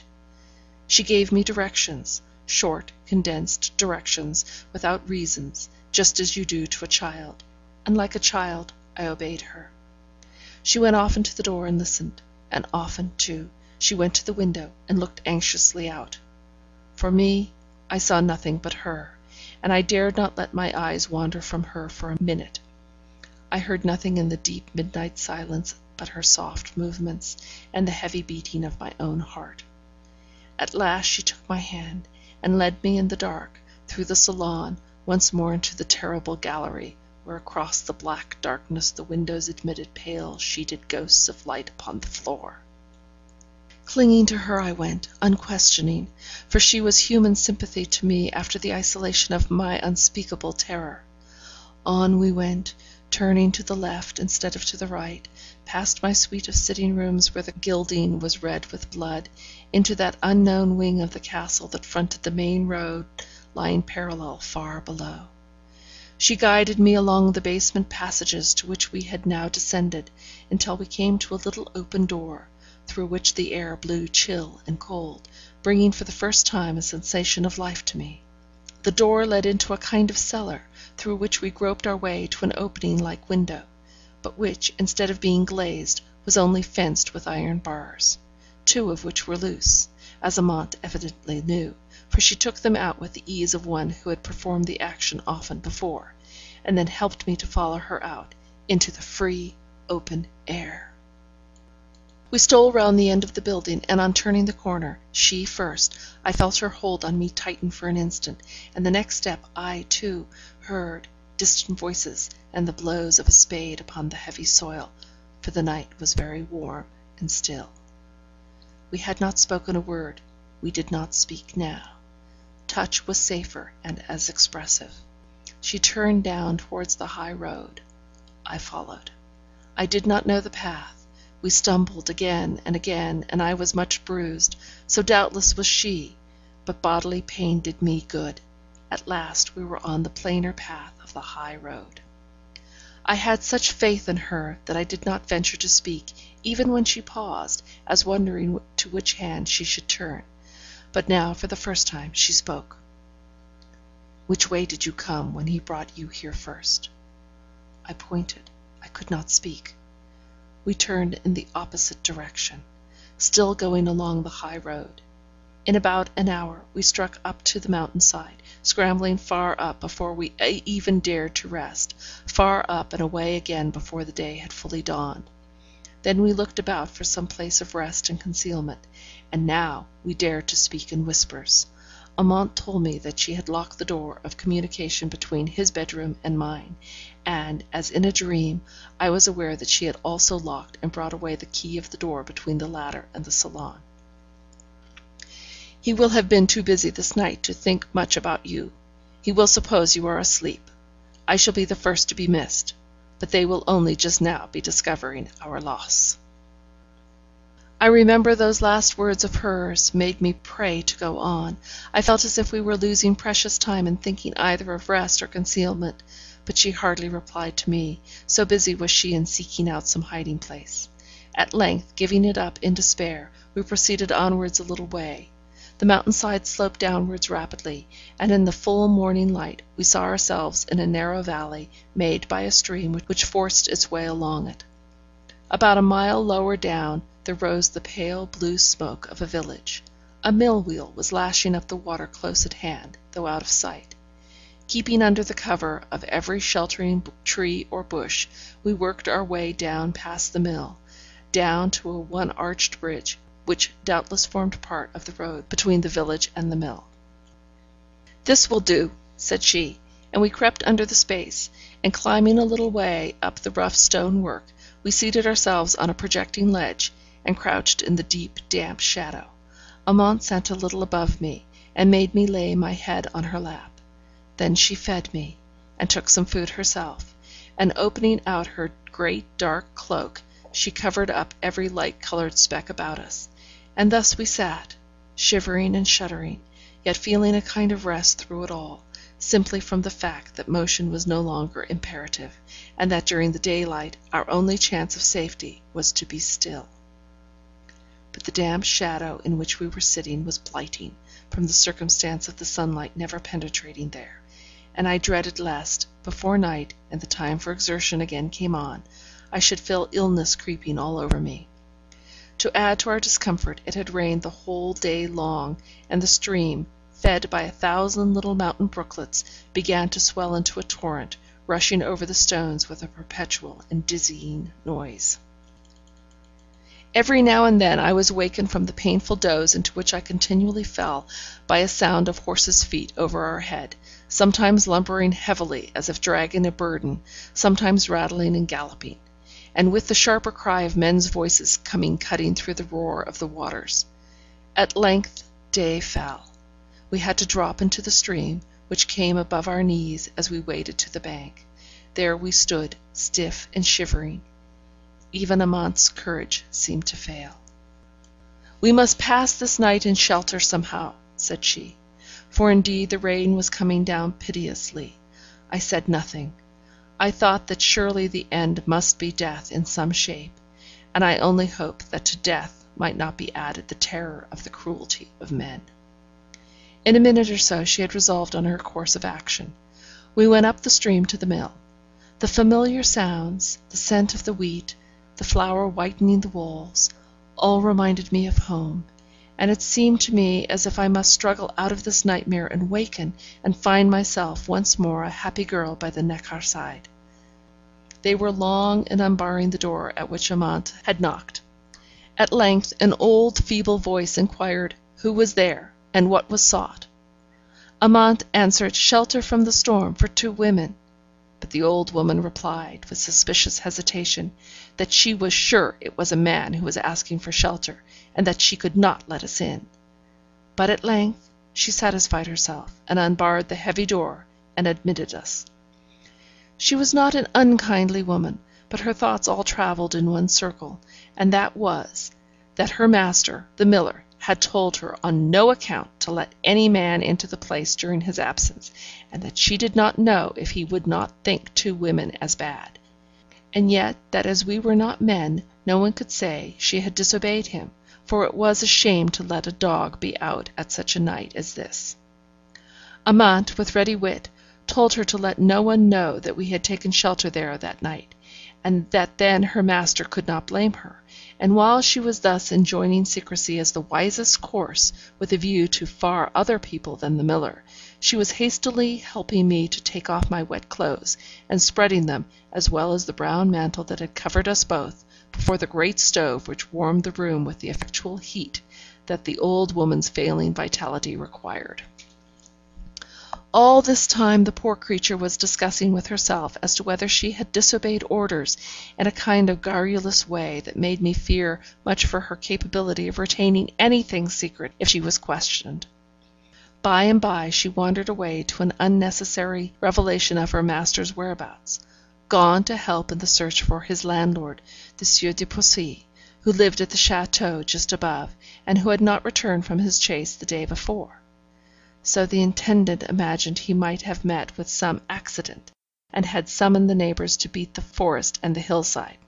She told us much besides, giving us to understand that she would fain meet with a place as housekeeper where there were more servants and less to do, as her life here was very lonely and dull, especially since her master's son had gone away, gone to the wars. She then took her supper, which was evidently apportioned out to her with a sparing hand, as, even if the idea had come into her head, she had not enough to offer us any. Fortunately, warmth was all that we required, and that, thanks to Amante's care, was returning to our chilled bodies. After supper the old woman grew drowsy, but she seemed uncomfortable at the idea of going to sleep and leaving us still in the house. Indeed, she gave us pretty broad hints as to the propriety of our going once more out into the bleak and stormy night, but we begged to be allowed to stay under shelter of some kind, and, at last, a bright idea came over her, and she bade us mount by a ladder to a kind of loft, which went half over the lofty mill kitchen in which we were sitting. We obeyed her. What else could we do? And found ourselves in a spacious floor, without any safeguard or wall, boarding, or railing, to keep us from falling over into the kitchen in case we went too near the edge. It was, in fact, the storeroom or garret for the household. There was bedding piled up, boxes and chests, mill sacks, the winter store of apples and nuts, bundles of old clothes, broken furniture, and many other things. No sooner were we up there than the old woman dragged the ladder, by which we had ascended, away with a chuckle, as if she was now secure that we could do no mischief, and sat herself down again once more to doze and await her master's return. We pulled out some bedding, and gladly laid ourselves down on our dried clothes, and in some warmth, hoping to have the sleep we so much needed to refresh ourselves and prepare us for the next day. But I could not sleep, and I was aware, from her breathing, that Amante was equally wakeful. We could both see through the crevices between the boards that formed the flooring into the kitchen below, very partially lighted by the common lamp that hung against the wall near the stove on the opposite side to that on which we were. End of Portion 2. Portion 3. Far on in the night there were voices outside, reached us in our hiding place. An angry knocking at the door, and we saw, through the chinks, the old woman rouse herself up to go and open it for her master, who came in, evidently half drunk. To my sick horror, he was followed by Lefebvre, apparently as sober and wily as ever. They were talking together as they came in, disputing about something. But the miller stopped the conversation to swear at the old woman for having fallen asleep, and, with tipsy anger, and even with blows, drove the poor old creature out of the kitchen to bed. Then he and Lefebvre went on talking about the Sieur de Poissy's disappearance. It seemed that Lefebvre had been out all day, along with other of my husband's men, ostensibly assisting in the search, in all probability trying to blind the Sieur de Poissy's followers by putting them on a wrong scent, and also, I fancied, from one or two of Lefebvre's sly questions, combining the hidden purpose of discovering us. Although the miller was tenant and vassal to the Sieur de Poissy, he seemed to me to be much more in league with the people of Monsieur de la Tourelle. He was evidently aware, in part, of the life which Lefebvre and the others led, although, again, I do not suppose he knew or imagined one half of their crimes. And also, I think, he was seriously interested in discovering the fate of his master, little suspecting Lefebvre of murder or violence. He kept talking himself and letting out all sorts of thoughts and opinions, watched by the keen eyes of Lefebvre gleaming out below his shaggy eyebrows. It was evidently not the cue of the latter to let out that his master's wife had escaped from that vile and terrible den, but though he never breathed a word relating to us, not the less was I certain he was thirsting for our blood, and lying in wait for us at every turn of events. Presently he got up and took his leave, and the miller bolted him out and stumbled off to bed. Then we fell asleep, and slept sound and long.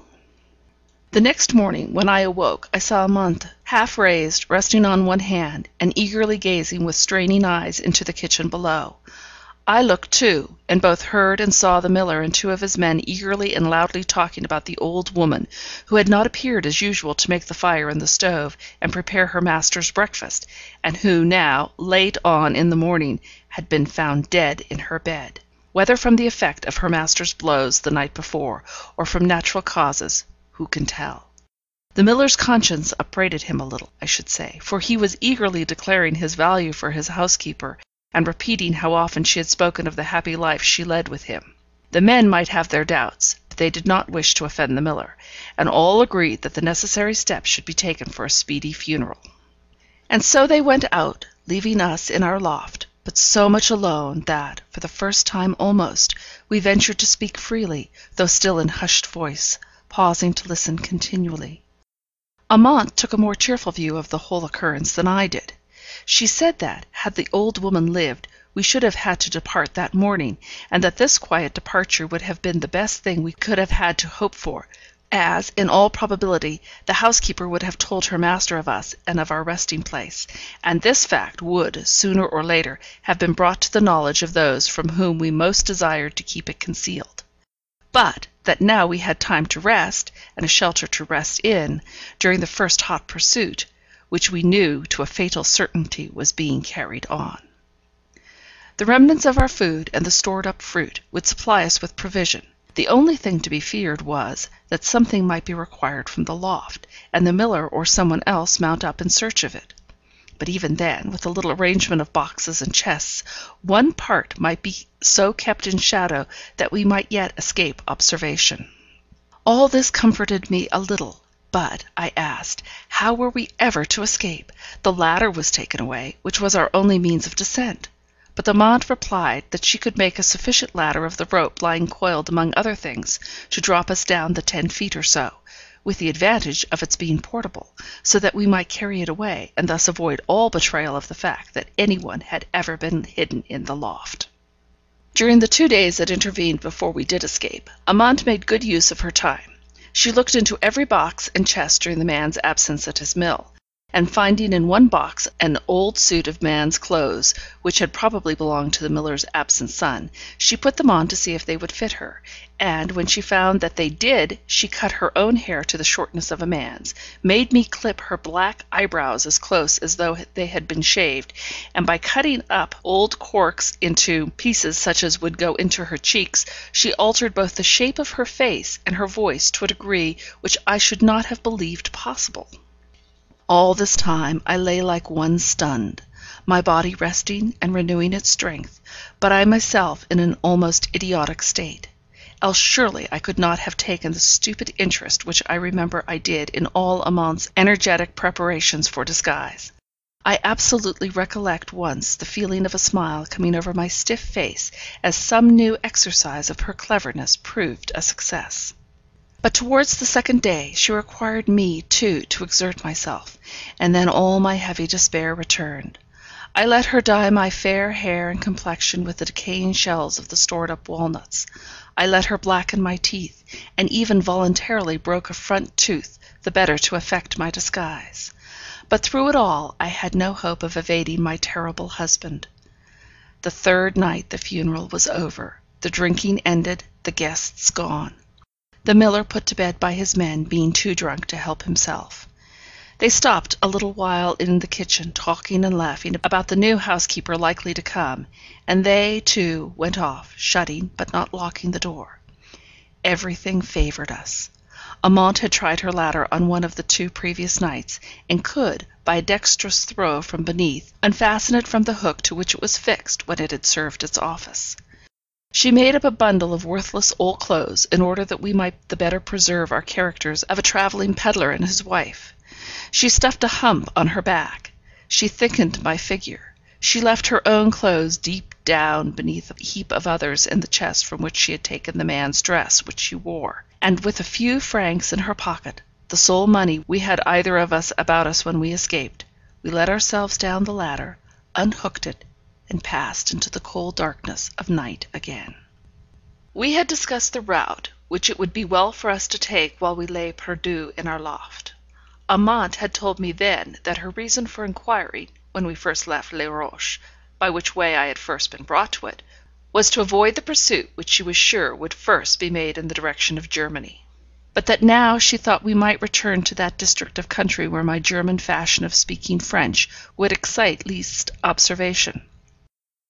I thought that Amante herself had something peculiar in her accent, which I had heard Monsieur de la Tourelle sneer at as Norman patois, but I said not a word beyond agreeing to her proposal that we should bend our steps towards Germany. Once there, we should, I thought, be safe. Alas! I forgot the unruly time that was overspreading all Europe, overturning all law, and all the protection which law gives. How we wandered, not daring to ask our way, how we lived, how we struggled through many a danger and still more terrors of danger, I shall not tell you now. I will only relate 2 of our adventures before we reached Frankfurt. The first, although fatal to an innocent lady, was yet, I believe, the cause of my safety.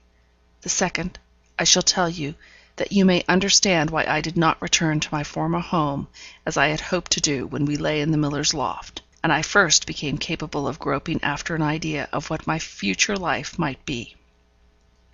I cannot tell you how much in these doubtings and wanderings I became attached to Amante. I have sometimes feared since, lest I cared for her only because she was so necessary to my own safety. But no, it was not so, or not so only, or principally. She said once that she was flying for her own life as well as for mine, but we dared not speak much on our danger, or on the horrors that had gone before. We planned a little what was to be our future course, but even for that we did not look forward long. How could we, when every day we scarcely knew if we should see the sun go down? For Amante knew or conjectured far more than I did of the atrocity of the gang to which Monsieur de la Tourelle belonged, and every now and then, just as we seemed to be sinking into the calm of security, we fell upon traces of a pursuit after us in all directions. Once, I remember, we must have been nearly 3 weeks wearily walking through unfrequented ways, day after day, not daring to make inquiry as to our whereabouts, nor yet to seem purposeless in our wanderings, we came to a kind of lonely roadside farriers and blacksmiths. I was so tired that Amante declared that, come what might, we would stay there all night, and accordingly she entered the house and boldly announced herself as a travelling tailor, ready to do any odd jobs of work that might be required, for a night's lodging and food for herself and wife. She had adopted this plan once or twice before, and with good success, for her father had been a tailor in Rouen, and as a girl she had often helped him with his work, and knew the tailor's slang and habits, down to the particular whistle and cry which in France tells so much to those of a trade. At this blacksmith's, as at most other solitary houses far away from a town, there was not only a store of men's clothes laid by as wanting mending when the housewife could afford time, but there was a natural craving after news from a distance, such news as a wandering tailor is bound to furnish. The early November afternoon was closing into evening as we sat down, she cross-legged, on the great table in the blacksmith's kitchen, drawn close to the window. I close behind her, sewing at another part of the same garment, and from time to time well scolded by my seeming husband. All at once she turned round to speak to me. It was only one word: courage. I had seen nothing. I sat out of the light, but I turned sick for an instant, and then I braced myself up into a strange strength of endurance to go through I knew not what. The blacksmith's forge was in a shed beside the house, and fronting the road. I heard the hammers stop plying their continual rhythmical beat. She had seen why they ceased. A rider had come up to the forge and dismounted, leading his horse in to be reshod. The broad red light of the forge fire had revealed the face of the rider to Amante, and she apprehended the consequence that really ensued. The rider, after some words with the blacksmith, was ushered in by him into the house-place where we sat. "Here, good wife, a cup of wine and some galette for this gentleman." Anything, madam, that I can eat and drink in my hand while my horse is being reshod. I am in haste and must get on to Forbach to-night." The blacksmith's wife lighted her lamp. Amante had asked her for it 5 minutes before. How thankful we were that she had not more speedily complied with our request. As it was, we sat in dusk shadow, pretending to stitch away, but scarcely able to see. The lamp was placed on the stove, near which my husband, for it was he, stood and armed himself. By and by he turned round and looked all over the room, taking us in with the same degree of interest as the inanimate furniture. Amante, cross-legged, fronting him, stooped over her work, whistling softly all the while. He turned again to the stove, impatiently rubbing his hands. He had finished his wine and galette, and wanted to be off. "I am in haste, my good woman. Ask thy husband to get on more quickly. I will pay him double if he makes haste." The woman went out to do his bidding, and he once more turned round to face us. Amante went on to the second part of the tune. He took it up, whistled a second for an instant or so, and then the blacksmith's wife re-entering, he moved towards her, as if to receive her answer the more speedily. "One moment, monsieur, only one moment. There was a nail out of the off fore-shoe, which my husband is replacing. It would delay monsieur again if that shoe also came off." "Madame is right," said he, "but my haste is urgent. If madame knew my reasons, she would pardon my impatience. Once a happy husband, now a deserted and betrayed man, I pursue a wife on whom I lavished all my love, but who has abused my confidence, and fled from my house, doubtless to some paramour, carrying off with her all the jewels and money on which she could lay her hands. It is possible madame may have heard or seen something of her. She was accompanied in her flight by a base profligate woman from Paris, whom I, unhappy man, had myself engaged for my wife's waiting maid, little dreaming what corruption I was bringing into my house." "Is it possible?" said the good woman, throwing up her hands. Amante went on whistling a little lower, out of respect to the conversation. "However, I am tracing the wicked fugitives. I am on their track." And the handsome, effeminate face looked as ferocious as any demon's. "They will not escape me, but every minute is a minute of misery to me, till I meet my wife. Madame has sympathy, has she not?" He drew his face into a hard, unnatural smile, and then both went out to the forge, as if once more to hasten the blacksmith over his work. Amante stopped her whistling for one instant. "Go on as you are, without change of an eyelid even. In a few minutes he will be gone, and it will be over." It was a necessary caution, for I was on the point of giving way and throwing myself weakly upon her neck. We went on, she whistling and stitching, I making semblance to sew. And it was well we did so, for almost directly he came back for his whip, which he had laid down and forgotten, and again I felt one of those sharp, quick-scanning glances, sent all around the room, and taking in all.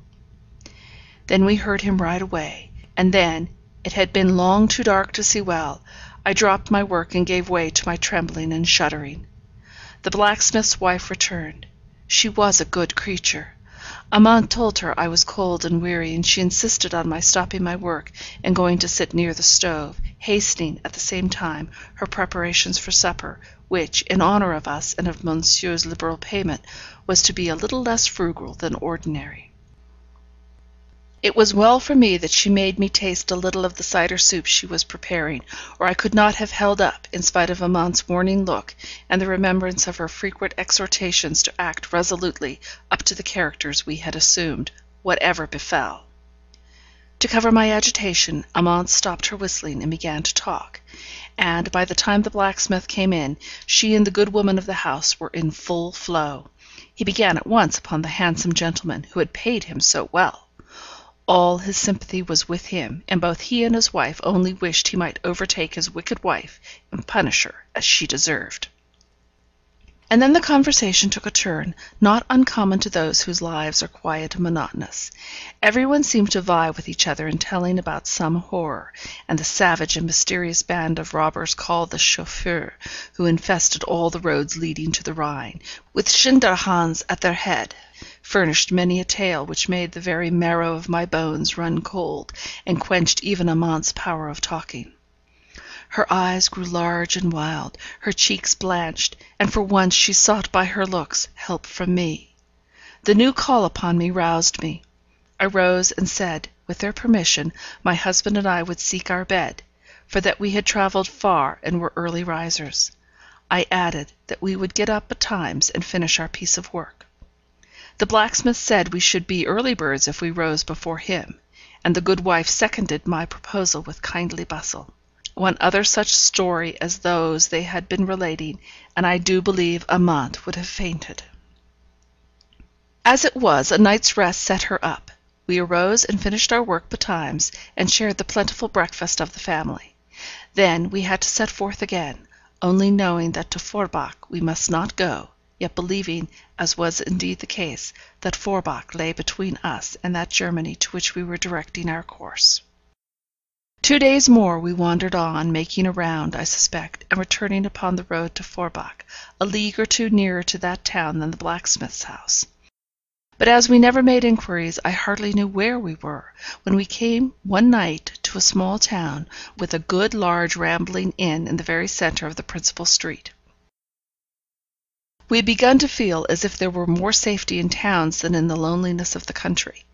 As we had parted with a ring of mine not many days before to a travelling jeweller, who was too glad to purchase it far below its real value to make many inquiries as to how it came into the possession of a poor working tailor such as Amante seemed to be, we resolved to stay at this inn all night, and gather such particulars and information as we could by which to direct our onward course.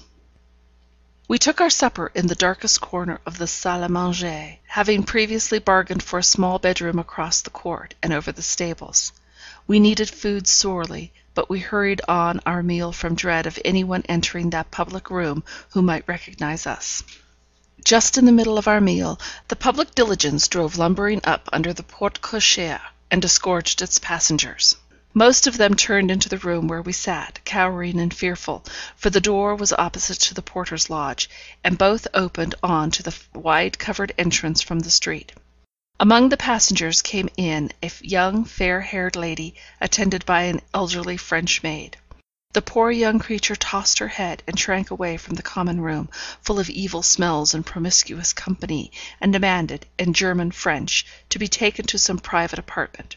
We heard that she and her maid had come in the coupé, and probably from pride, poor young lady, she had avoided all association with her fellow passengers, thereby exciting their dislike and ridicule. All these little pieces of hearsay had a significance to us afterwards, though, at the time, the only remark that bore upon the future was Amante's whisper to me that the young lady's hair was exactly the colour of mine, which she had cut off and burnt in the stove in the miller's kitchen in one of her descents from our hiding-place in the loft. As soon as we could, we struck round in the shadow, leaving the boisterous and merry fellow-passengers to their supper. We crossed the court, borrowed a lantern from the ostler, and scrambled up the rude step to our chamber above the stable. There was no door into it. The entrance was the hole into which the ladder fitted. The window looked into the court. We were tired and soon fell asleep. I was wakened by a noise in the stable below.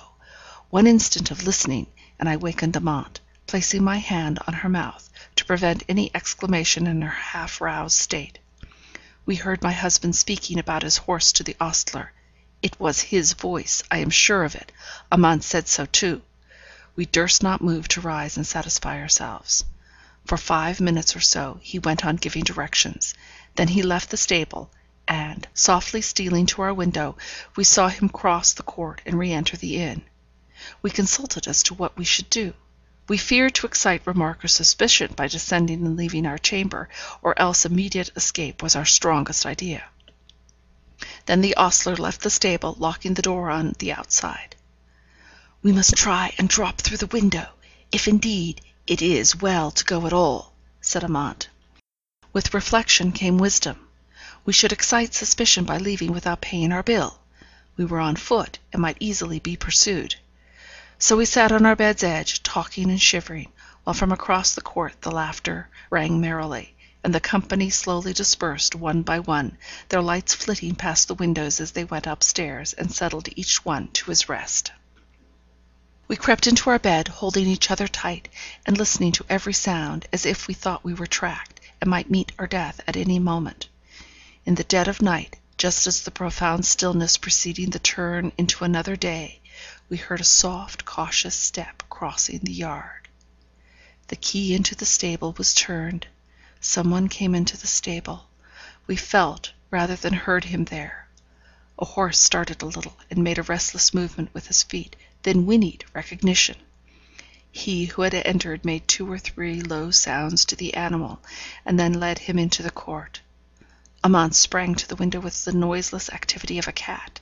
She looked out, but dared not speak a word. We heard the great door into the street open. A pause for mounting, and the horse's footsteps were lost in distance. Then Amante came back to me. "It was he! He is gone!" said she, and once more we lay down, trembling and shaking. This time we fell sound asleep. We slept long and late. We were wakened by many hurrying feet and many confused voices. All the world seemed awake and astir. We rose and dressed ourselves, and coming down we looked around among the crowd collected in the courtyard, in order to assure ourselves he was not there before we left the shelter of the stable. The instant we were seen, 2 or 3 people rushed to us. "Have you heard? Do you know? That poor young lady! Oh, come and see!" And so we were hurried, almost in spite of ourselves, across the court, and up the great open stairs of the main building of the inn, into a bedchamber, where lay the beautiful young German lady, so full of graceful pride the night before, now white and still in death. By her stood the French maid, crying and gesticulating. "Oh, madame, if you had but suffered me to stay with you! Oh, the Baron, what will he say?" And so she went on. Her state had but just been discovered. It had been supposed that she was fatigued and was sleeping late, until a few minutes before. The surgeon of the town had been sent for, and the landlord of the inn was trying vainly to enforce order until he came, and from time to time drinking little cups of brandy, and offering them to the guests, who were all assembled there, pretty much as the servants were doing in the courtyard. At last the surgeon came. All fell back and hung on the words that were to fall from his lips. "See," said the landlord, "this lady came last night by the diligence with her maid.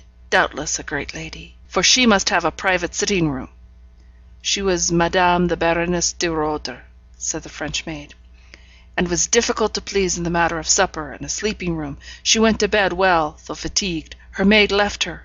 I begged to be allowed to sleep in her room, as we were in a strange inn, of the character of which we knew nothing, but she would not let me. My mistress was such a great lady. And slept with my servants, continued the landlord. This morning we thought Madame was still slumbering, but when 8, 9, 10, and near 11 o'clock came, I bade her maid use my pass-key and enter her room. The door was not locked, only closed, and here she was found, dead is she not, monsieur, with her face down on her pillow and her beautiful hair all scattered wild. She would never let me tie it up, saying it made her head ache. Such hair, said the waiting maid, lifting up a long golden tress and letting it fall again. I remembered Amante's words the night before, and crept close up to her. Meanwhile the doctor was examining the body underneath the bedclothes, which the landlord, until now, had not allowed to be disarranged. The surgeon drew out his hand, all bathed and stained with blood, and holding up a short, sharp knife with a piece of paper fastened round it. Here has been foul play, he said. The deceased lady has been murdered. This dagger was aimed straight at her heart. Then putting on his spectacles, he read the writing on the bloody paper, dimmed and horribly obscured as it was. Numéro 1. Ainsi les chauffeurs se vengent. Let us go, said I to Amante. Oh, let us leave this horrible place. Wait a little, said she. Only a few minutes more. It will be better.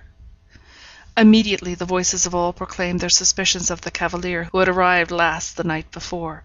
He had, they said, made so many inquiries about the young lady, whose supercilious conduct all in the salle à manger had been discussing on his entrance. They were talking about her as we left the room. He must have come in directly afterwards, and not until he had learned all about her had he spoken of the business which necessitated his departure at dawn of day, and made his arrangements with both landlord and ostler for the possession of the keys of the stable and porte-cochere. In short, there was no doubt as to the murderer, even before the arrival of the legal functionary who had been sent for by the surgeon.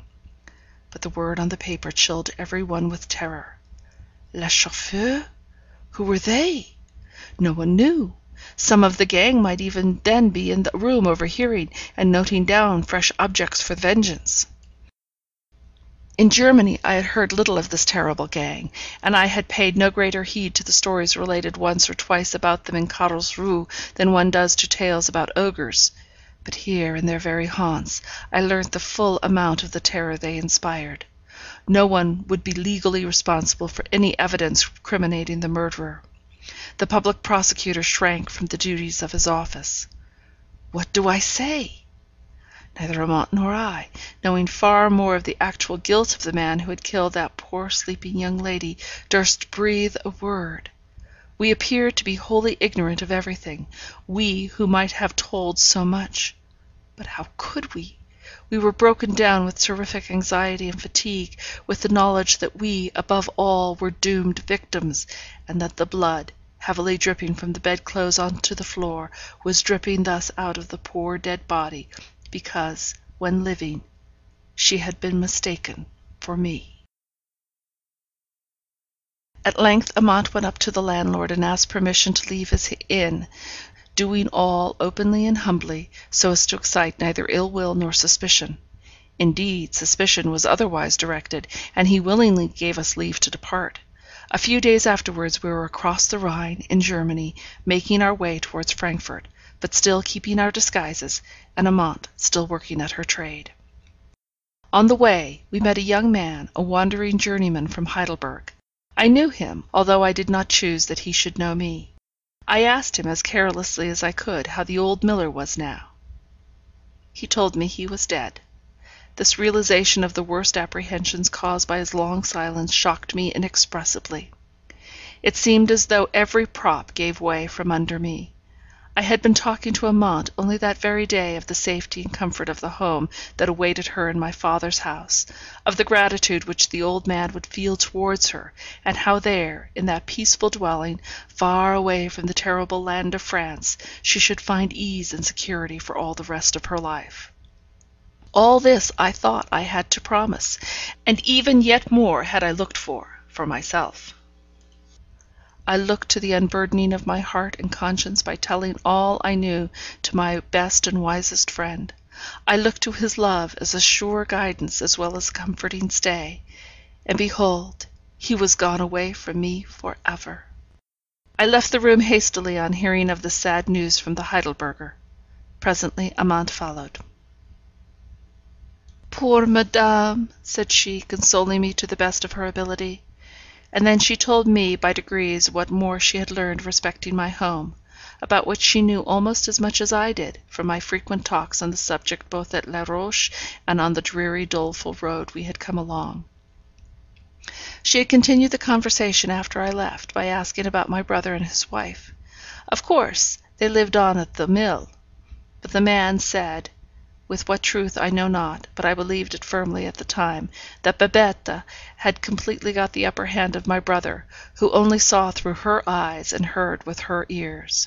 That there had been much Heidelberg gossip of late days about her sudden intimacy with a grand French gentleman who had appeared at the mill, a relation by marriage, married, in fact, to the miller's sister, who, by all accounts, had behaved abominably and ungratefully.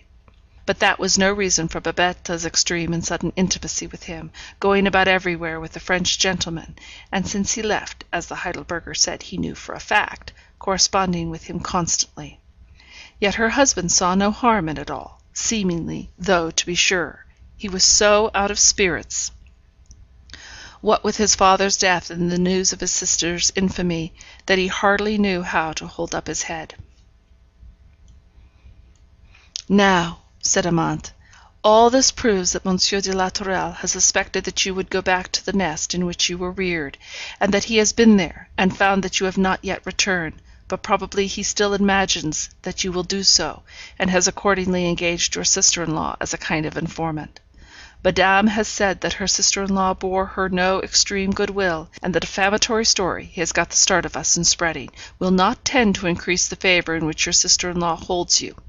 No doubt the assassin was retracing his steps when we met him near Forbach, and having heard of the poor German lady, with her French maid and her pretty blonde complexion, he followed her. If madame will still be guided by me, and my child, I beg of you still to trust me," said Amante, breaking out of her respectful formality into the way of talking more natural to those who had shared and escaped from common dangers, more natural, too, where the speaker was conscious of a power of protection which the other did not possess.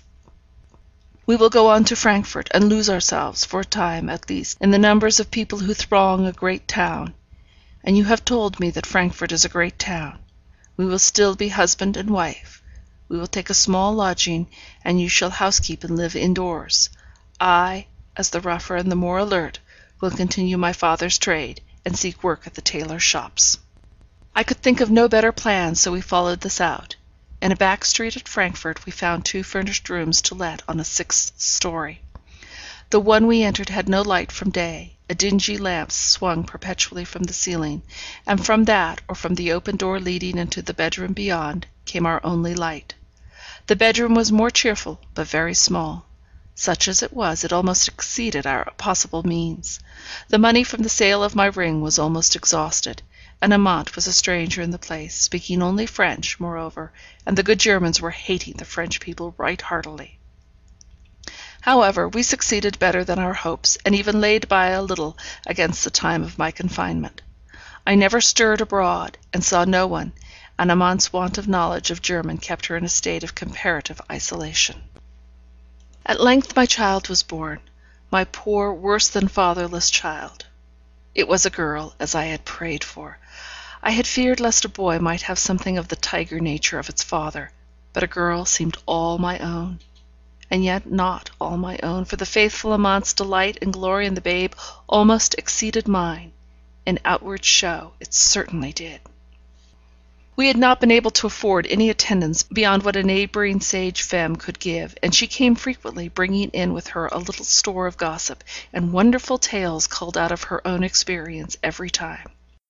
One day she began to tell me about a great lady in whose service her daughter had lived as a scullion, or some such thing. Such a beautiful lady, with such a handsome husband. But grief comes to the palace as well as to the garret, and why or wherefore no one knew, but somehow the Baron de Roeder must have incurred the vengeance of the terrible chauffeurs, for not many months ago, as Madame was going to see her relations in Alsace, she was stabbed dead as she lay in bed at some hotel on the road. Had I not seen it in the Gazette? Had I not heard? Why, she had been told that as far off as Lyons there were placards offering a heavy reward on the part of the Baron de Roeder for information respecting the murderer of his wife. But no one could help him, for all who could bear evidence were in such terror of the chauffeur. There were hundreds of them, she had been told, rich and poor, great gentlemen and peasants, all leagued together by most frightful oaths to hunt to the death anyone who bore witness against them. So that even they who survived the tortures to which the chauffeur subjected many of the people whom they plundered dared not to recognize them again, would not dare, even did they see them at the bar of a court of justice, for, if one were condemned, were there not hundreds sworn to avenge his death? I told all this to Amante, and we began to fear that if Monsieur de la Tourelle, or Lefebvre, or any of the gang at Les Rochers had seen these placards, they would know that the poor lady stabbed by the former was the Baroness de Roeder, and that they would set forth again in search of me. This fresh apprehension told on my health and impeded my recovery. We had so little money we could not call in a physician, at least, not one in established practice. But Amante found out a young doctor for whom, indeed, she had sometimes worked, and offering to pay him in kind, she brought him to see me, her sick wife. He was very gentle and thoughtful, though, like ourselves, very poor. But he gave much time and consideration to the case, saying once to Amante that he saw my constitution had experienced some severe shock from which it was probable that my nerves would never entirely recover. By and by I shall name this doctor, and then you will know, better than I can describe, his character. I grew strong in time, stronger at least. I was able to work a little at home, and to sun myself and my baby at the garret window in the roof. It was all the air I dared to take. I constantly wore the disguise I had first set out with, as constantly had I renewed the disfiguring dye which changed my hair and complexion. But the perpetual state of terror in which I had been during the whole month succeeding my escape from La Rochers made me loath the idea of ever again walking in the open daylight, exposed to the sight and recognition of every passer-by. In vain Amante reasoned, in vain the doctor urged. Docile in every other thing, in this I was obstinate. I would not stir out. One day Amante returned from her work full of news, some of it good, some such as to cause us apprehension. The good news was this: the master for whom she worked as journeyman was going to send her with some others to a great house at the other side of Frankfurt, where there were to be private theatricals, and where many new dresses and much alteration of old ones would be required. The tailors employed were all to stay at this house until the day of representation was over, as it was at some distance from the town, and no one could tell when their work would be ended.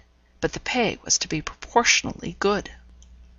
The other thing she had to say was this: she had that day met the travelling jeweller to whom she and I had sold my ring. It was a rather peculiar one, given to me by my husband. We had felt at the time that it might be the means of tracing us, but we were penniless and starving, and what else could we do? She had seen that this Frenchman had recognized her at the same instant that she did him, and she thought at the same time that there was a gleam of more than common intelligence in his face as he did so. This idea had been confirmed by his following her for some way on the other side of the street, but she had evaded him with her better knowledge of the town and the increasing darkness of the night. Still, it was well that she was going to such a distance from our dwelling on the next day, and she had brought me in a stock of provisions, begging me to keep within doors, with a strange kind of fearful oblivion of the fact that I had never set foot beyond the threshold of the house since I had first entered it, scarce ever ventured down the stairs. But although my dear, very faithful amante was like one possessed that last night, she spoke continually of the dead, which is a bad sign for the living. She kissed you. Yes, it was you, my daughter, my darling, whom I bore beneath my bosom away from the fearful castle of your father. I call him so for the first time. I must call him so once again before I have done. Amante kissed you, sweet baby, blessed little comforter, as if she could never leave off. And then she went away, alive. 2 days, 3 days passed away. That third evening I was sitting within my bolted doors, you asleep on your pillow by my side, when a step came up the stair, and I knew it must be for me, for ours were the topmost rooms. Some one knocked. I held my very breath. But some one spoke, and I knew it was good Dr. Voss. Then I crept to the door and answered. "Are you alone?" asked I. "Yes," said he, in a still lower voice. "Let me in." I let him in, and he was as alert as I in bolting and barring the door. Then he came and whispered to me his doleful tale. He had come from the hospital in the opposite quarter of the town, the hospital which he visited. He should have been with me sooner, but he had feared lest he should be watched. He had come from Amante's deathbed. Her fears of the jeweller were too well founded. She had left the house where she was employed that morning to transact some errand connected with her work in the town. She must have been followed, and dogged on her way back through the solitary wood paths, for some of the wood rangers belonging to the great house had found her there, stabbed to death, but not dead, with a poignard again plunged through the fatal writing once more, but this time with the word un underlined, so as to show that the assassin was aware of his precious mistake. Numéro un. Ainsi le chauffeur se vengeant. They had carried her to the house, and given her restoratives till she had recovered the feeble use of her speech.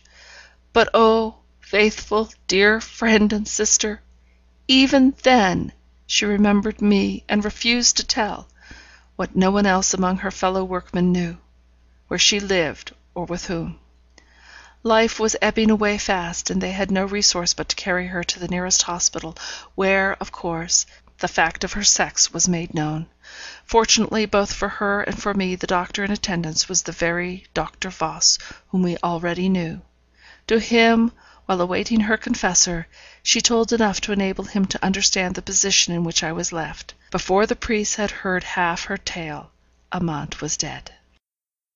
Dr. Voss told me he had made all sorts of detour, and waited thus, late at night, for fear of being watched and followed. But I do not think he was. At any rate, as I afterwards learned from him, the Baron Roeder, on hearing of the similitude of this murder with that of his wife in every particular, made such a search after the assassins, that, although they were not discovered, they were compelled to take flight for the time. I can hardly tell you now by what arguments Dr. Voss, at first merely my benefactor, sparing me a portion of his small modicum, at length persuaded me to become his wife. His wife, he called it. I called it. For we went through the religious ceremony too much slighted at the time, and as we were both Lutherans, and Monsieur de la Tourelle had pretended to be of the Reformed religion, a divorce from the latter would have been easily procurable by German law, both ecclesiastical and legal, could we have summoned so fearful a man into any court.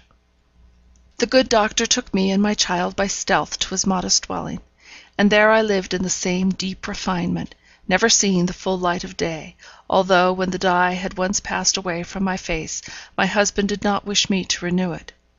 There was no need. My yellow hair was grey. My complexion was ashen-coloured. No creature could have recognized the fresh-coloured, bright-haired young woman of 18 months before. The few people whom I saw knew me only as Madame Voss, a widow much older than himself, whom Dr. Voss had secretly married. They called me the Grey Woman. He made me give you his surname. Till now you have known no other father. While he lived, you needed no father's love. Once only once more, did the old terror come upon me. For some reason which I forget, I broke through my usual custom, and went to the window of my room for some purpose, either to shut or to open it. Looking out into the street for an instant, I was fascinated by the sight of Monsieur de la Tourelle, gay, young, elegant as ever, walking along on the opposite side of the street. The noise I had made with the window caused him to look up. He saw me, an old grey woman, and he did not recognize me. Yet it was not 3 years since we had parted, and his eyes were keen and dreadful like those of the lynx.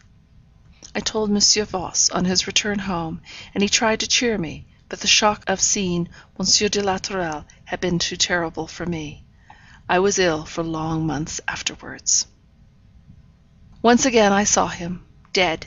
He and Lefebvre were at last caught, hunted down by the Baron de Roeder in some of their crimes. Dr. Voss had heard of their arrest, their condemnation, their death.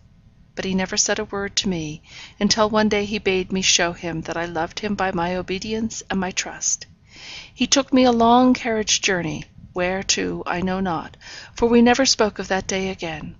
I was led through a prison into a closed courtyard, where, decently draped in the last robes of death, concealing the marks of decapitation, lay Monsieur de la Tourelle, and 2 or 3 others whom I had known at Les Roches.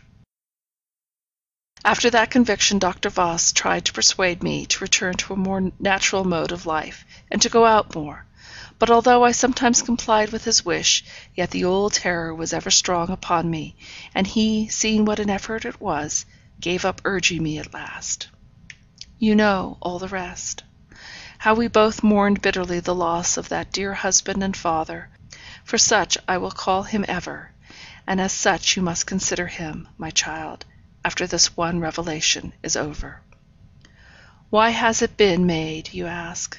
For this reason, my child. The lover, whom you have only known as Monsieur Lebrun, a French artist, told me but yesterday his real name, dropped because the bloodthirsty Republicans might consider it as too aristocratic. It is Maurice de Poissy. End of The Grey Woman by Elizabeth Gaskell.